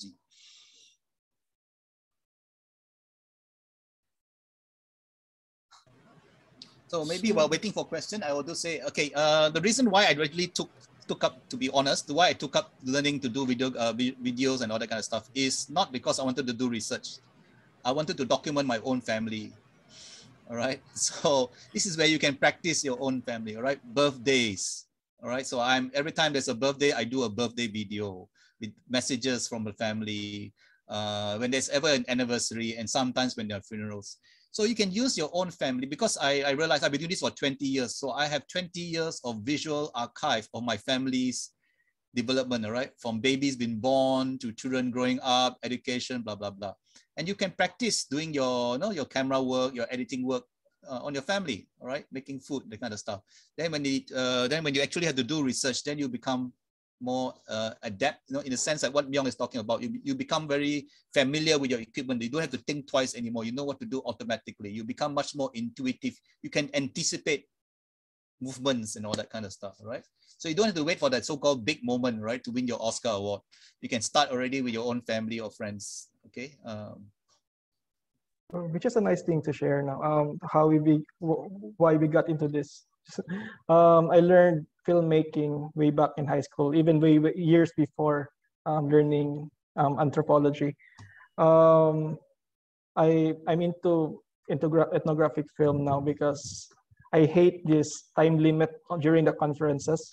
We have 15 minutes and I'm so talkative, I cannot finish the entirety of my presentation. So why might as well create a documentary video that fits 15 minutes and I don't have to talk much. So that's maybe the wrong inspiration, but yeah, that motivated me to create films, to be honest. But from that experience, I guess there's a growing interest, to use this particular skill in disseminating anthropological data in a certain way, which I believe if you are, a multimedia guy who thinks in images, and maybe visual anthropology would be a thing for you, I highly encourage it. Maybe we draw in Amelia, because Amelia shared that she's a documentary filmmaker. Maybe you have some experiences, words of wisdom that you have. Want to share, Amelia, if you're still in the call? Mom Amelia? I see her on that, but she's okay, she's switching on, I think. Oh, she's gone again. No question. So okay, there's so a question in the chat. Is she there, Amelia? Yeah. Can we use old pictures in our documentation long time ago for filming to update our research now for ethnography? You mean something you took photograph and filmed long time ago and you make a documentary now? Is that what you mean?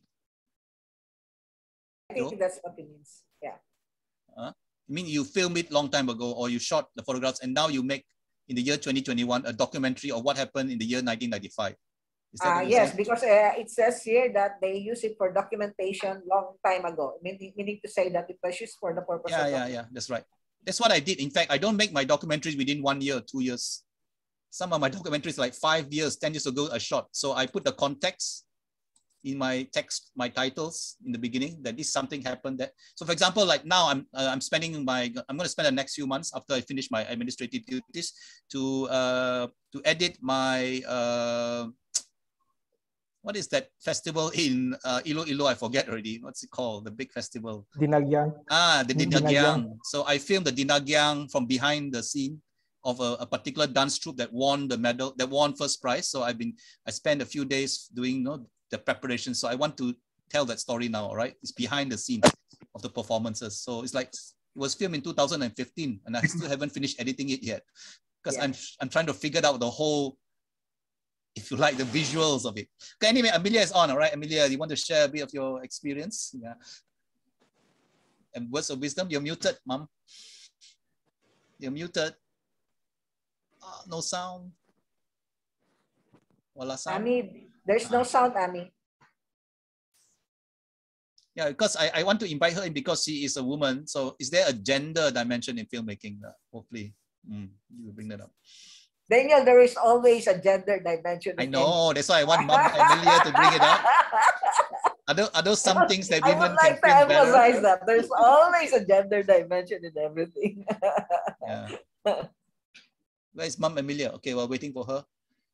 Maybe I'll just bring one simple point. All right, I don't speak fluent Tagalog. All right, the people I do work with are Ilocano speaking. I don't understand Kankanai. So I have a very interesting filmmaking experience. All right, I depend a lot on my RAs. And after Oni is translated, I understand what is going on. That's why it takes me a long time to make documentaries on Filipino research subjects. All right, the language problem is very, very important. If you don't understand, then it's a bit, okay, Amelia's coming in again. Yeah. So I'm a bit hesitant to make like 24 hours, 48 hours documentaries, unlike Myung, right? Because he's already immersed in the context. I'm speaking as an outsider. Yeah. All right, Mom Amelia, you want to share? Go ahead, Ami. Go ahead, Ami. Got disconnect. Anyway, done making, joining documentary film outfits. Like I did short films with National Geographic for Tasaday and The Last Tribes of Mindanao. I've done my own independent film documentaries, doing feature films for a production company on seafarers, Filipino seafarers.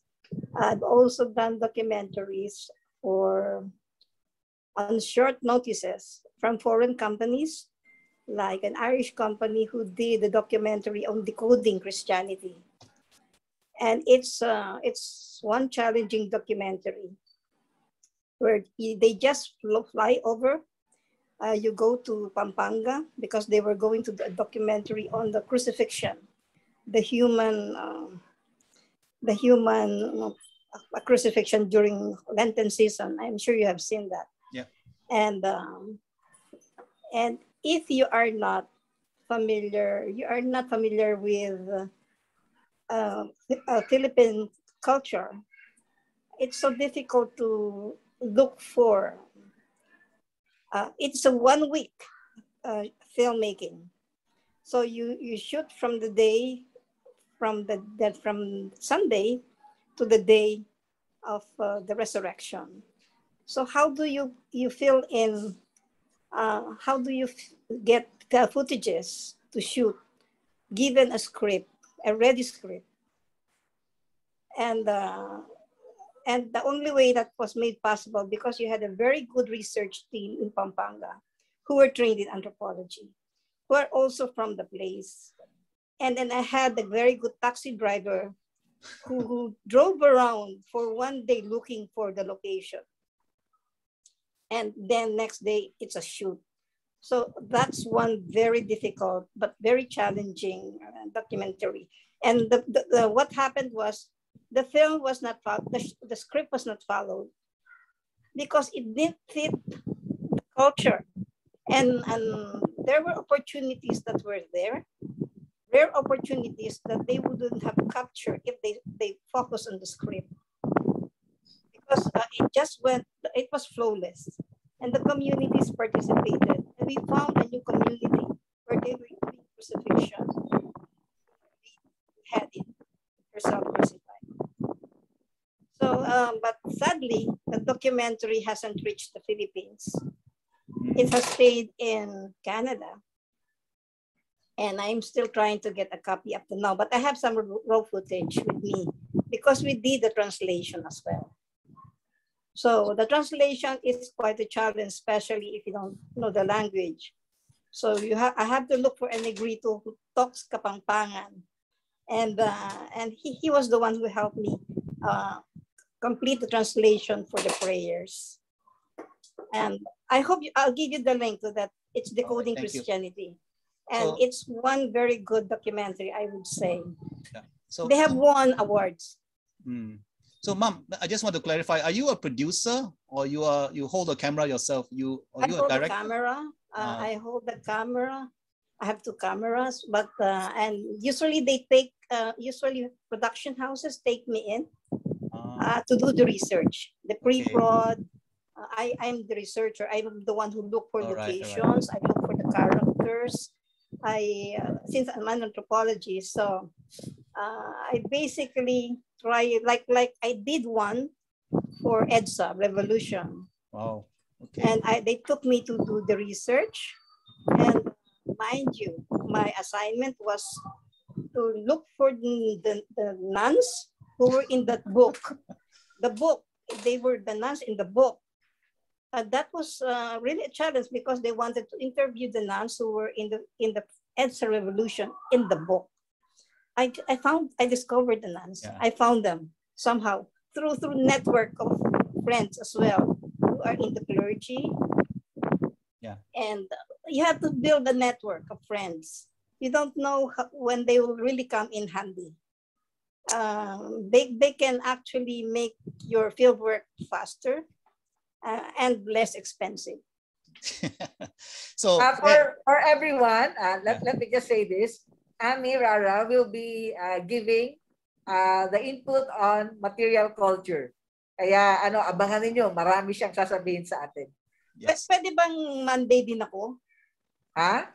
Pwede bang Monday na rin? Meron kasing meron na kasing schedule. You have to talk with your other group mates. If you want to do it all over on Monday, please consult with all the others kasi may part 2 kasi yung inyong module.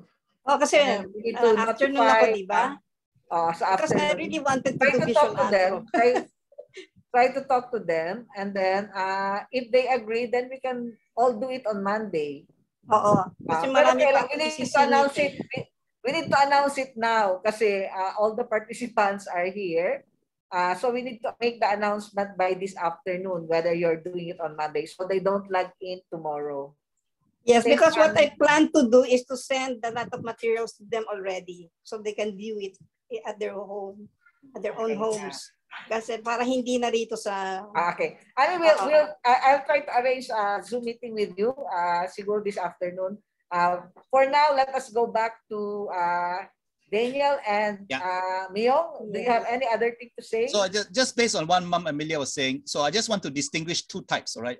So what she said is basically they done the prior research, right? They've done prior research on that area, and then they basically have a very loose storyboard or script in order to so-called select the scenes they want, select the people they want to include. That's one kind of mainstream documentary filmmaking, which people like Cara David will do. Okay, so in other words, because of cost factor, because of time factor, and because they need to produce the documentary really fast for television, it is sort of scripted, if you like. The other type is the more ethnographic one, where basically, let's say if you're a researcher, a Filipino researcher like Mam Tondo, who spent 6 months in Kuala Lumpur, you have 6 months to shoot, if you like, or photograph or interview, all right? So you have lots of 6 months of material, which later on you might want to come back to Manila and say, can I make a documentary out of that? All right, so that's that type of ethnographic documentary filmmaking. It's much more of a process. It's much more like an adventure. You don't really know the ending yet, all right? So that's that kind of ethnographic filmmaking. Right. Whereas there's the other one, which basically you already get consultants or maybe an anthropologist have done many years of field work and you want to make it into a documentary, then that is the other type, right?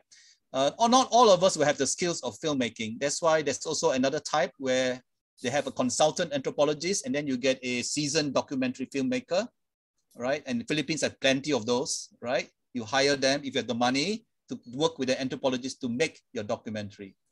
Okay, end of the day, it costs money. So Myong and I don't have money. So we are a one-man show. We do everything. Me too. I don't have money.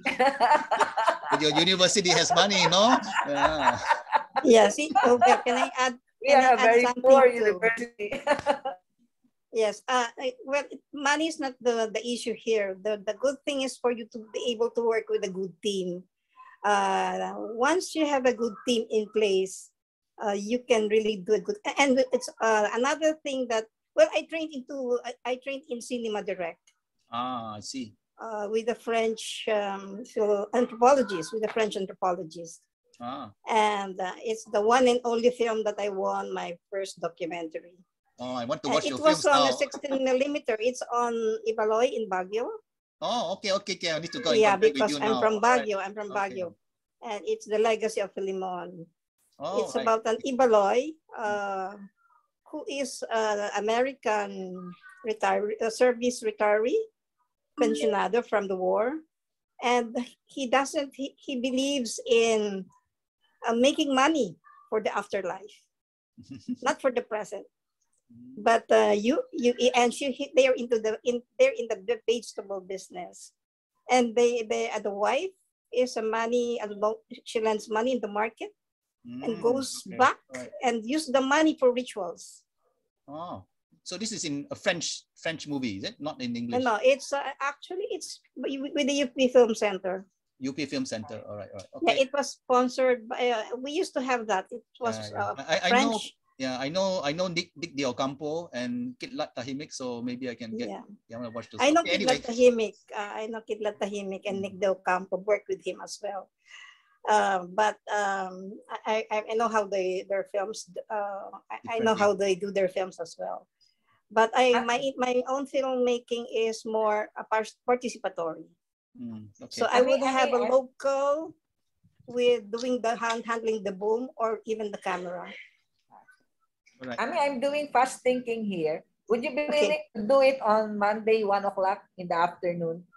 Okay, that's good. In the afternoon. That's fine with me. Kasi regardless of whether your module people agree, you can actually take the Monday afternoon thing. Kasi naman, naka-on na kami sa video. And then we'll just make adjustments in terms of your module. Then I'll just inform them that if they want to proceed to tomorrow, okay lang. And then, but I can send them already. I can send some of them the kasi videos. bukas ng hapon ka pa. Are you slated tomorrow after that? Then that's okay. Kasi some people, si Zona Amper and si Marge will be giving the modules this afternoon. So tomorrow afternoon, kung isa lang isa lang sa team ang magbibigay, like si Nota Magno, with your teammate, then she can give it tomorrow afternoon, then you can go for Monday after. Is that all right? Sige. Okay. Oo, kasi madaldal ako eh. Sige na, kasi ako interesado din ako sa lahat ng daldal mo eh. I'm really, really interested. Thank you, Ami.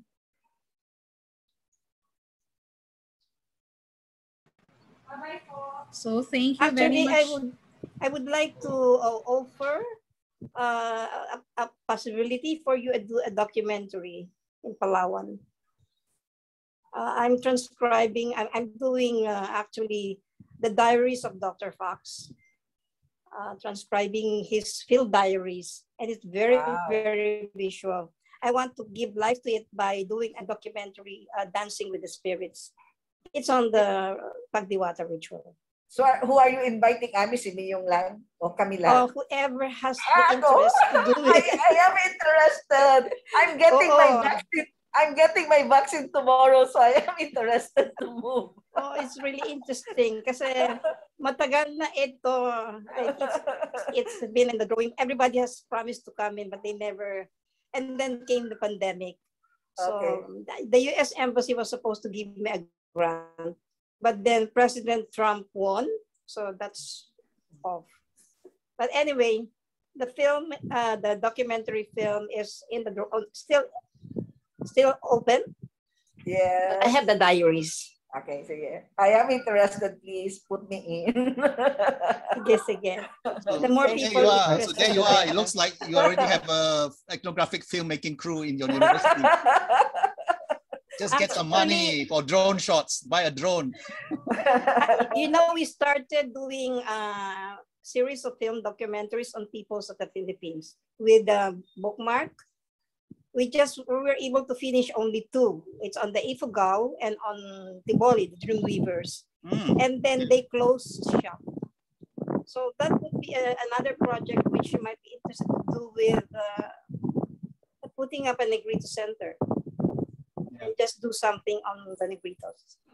Yeah, because speaking as a Malaysian, right, outsider, and when I go to the Philippines, my mouth is watering because you have so much talent in filmmaking and so much stories there, right? You have Cinemalaya, people, and so on and so forth. You have so many national artists who are filmmakers, so on and so forth, right? And I think anthropology has to evolve to not just concentrating on IPs, right? Now we're talking about anthropology of the urban, anthropology of the visual, right? So there's so much more possibilities, and visual ethnography and visual anthropology is a very important way to engage with greater publics for education purposes, right? Within schools and universities and all that, right? It is our particular craft of presenting knowledge that is missing, right? That is from what I see from in some of the documentaries I see in the Philippines, right, on television. Same thing with Malaysia. Malaysia is far worse off than the Philippines. Anthropology is like way down there, right? We are into hard sciences and engineering and medical science, right? So Philippines is in a very nice spot, if you like. You have a lot of artistic talents, right? There's so much stories to tell. Yeah. So I think that it is a fine time to promote visual ethnography and visual anthropology, whichever universities have the resources and the personnel to do that. And it looks like your place have already, Amelia, to become a kind of Volmark foundation for that. Yeah. Yes, and there's actually also another culture which I'm exploring now. It's a culture of silence. I'm working with hearing impaired. So it's another interesting worldview. Yeah. I've heard that. Okay, I don't know whether you still have time, but yeah, I'm just talking until you stop we have us. gone beyond time. Probably Ami will be discussing everything she knows on Monday. Yes. Daniel, last words. A few seconds, Daniel. Last words. Go, visual, go. Miyong, unmute ka muna, Miyong. Okay. I'm just thankful that I had this opportunity despite my very limited knowledge on this subject, but at least being able to share and meet people like Sir Daniel and Ma'am Amelia. Hopefully in the future, if I have time, because I'm also planning to document my PhD journey, whatever fieldwork I'm going there, and this is a good jump start having a visual anthropology session. That for the participants, I say, I hope my stint here would give you an idea that it's not impossible for young people to engage in this particular enterprise. And I really hope we need more people who are creative and innovative in the visual aspect of science. Okay. Thank you very much, sir. Dr. Jocelyn, Yes, you can read ma'am. the certificate of commendation. Thank you. Thank you po. So we are also lucky and grateful to hear from all of our seasoned researchers, seasoned ethnographers. So at this point in time, we shall now be having the awarding of plaque of recognition Monday. to our resource persons for this morning. Camarines Norte State College awards this certificate of commendation to Daniel Yo in grateful recognition of his distinguished and invaluable service rendered as resource person during the Doing Ethnography Seminar Workshop held on July 29, 2021, thereby contributing immeasurably to the prestige and success of the event. Given this 29th day of July 2021 via Zoom platform. Signed by the CNSC President, Dr. Marlo M. de la Cruz. Thank you very much, sir. Same certificate of commendation is also given to Sir Romeo J. Toring Jr. in grateful recognition of his distinguished and invaluable service rendered as resource person during the Doing Ethnography Workshop Seminar held on July 29, 2021, thereby contributing immeasurably to the prestige and success of the event. Given this 29th day of July 2021 via Zoom platform, signed by the CNSC President, Dr. Marlo M. de la Cruz. Once again, sir and ma'am, thank you very much for your selfless sharing of all your experiences, knowledge about visual ethnography this morning. So before we end this morning session, we want to remind all our participants to please answer the evaluation link, which will be given later. And we want also to request everyone to please turn on your video for our photo documentation for the morning session.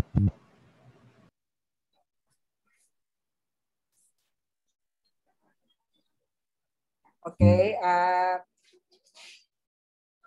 Can we request everyone to put on their videos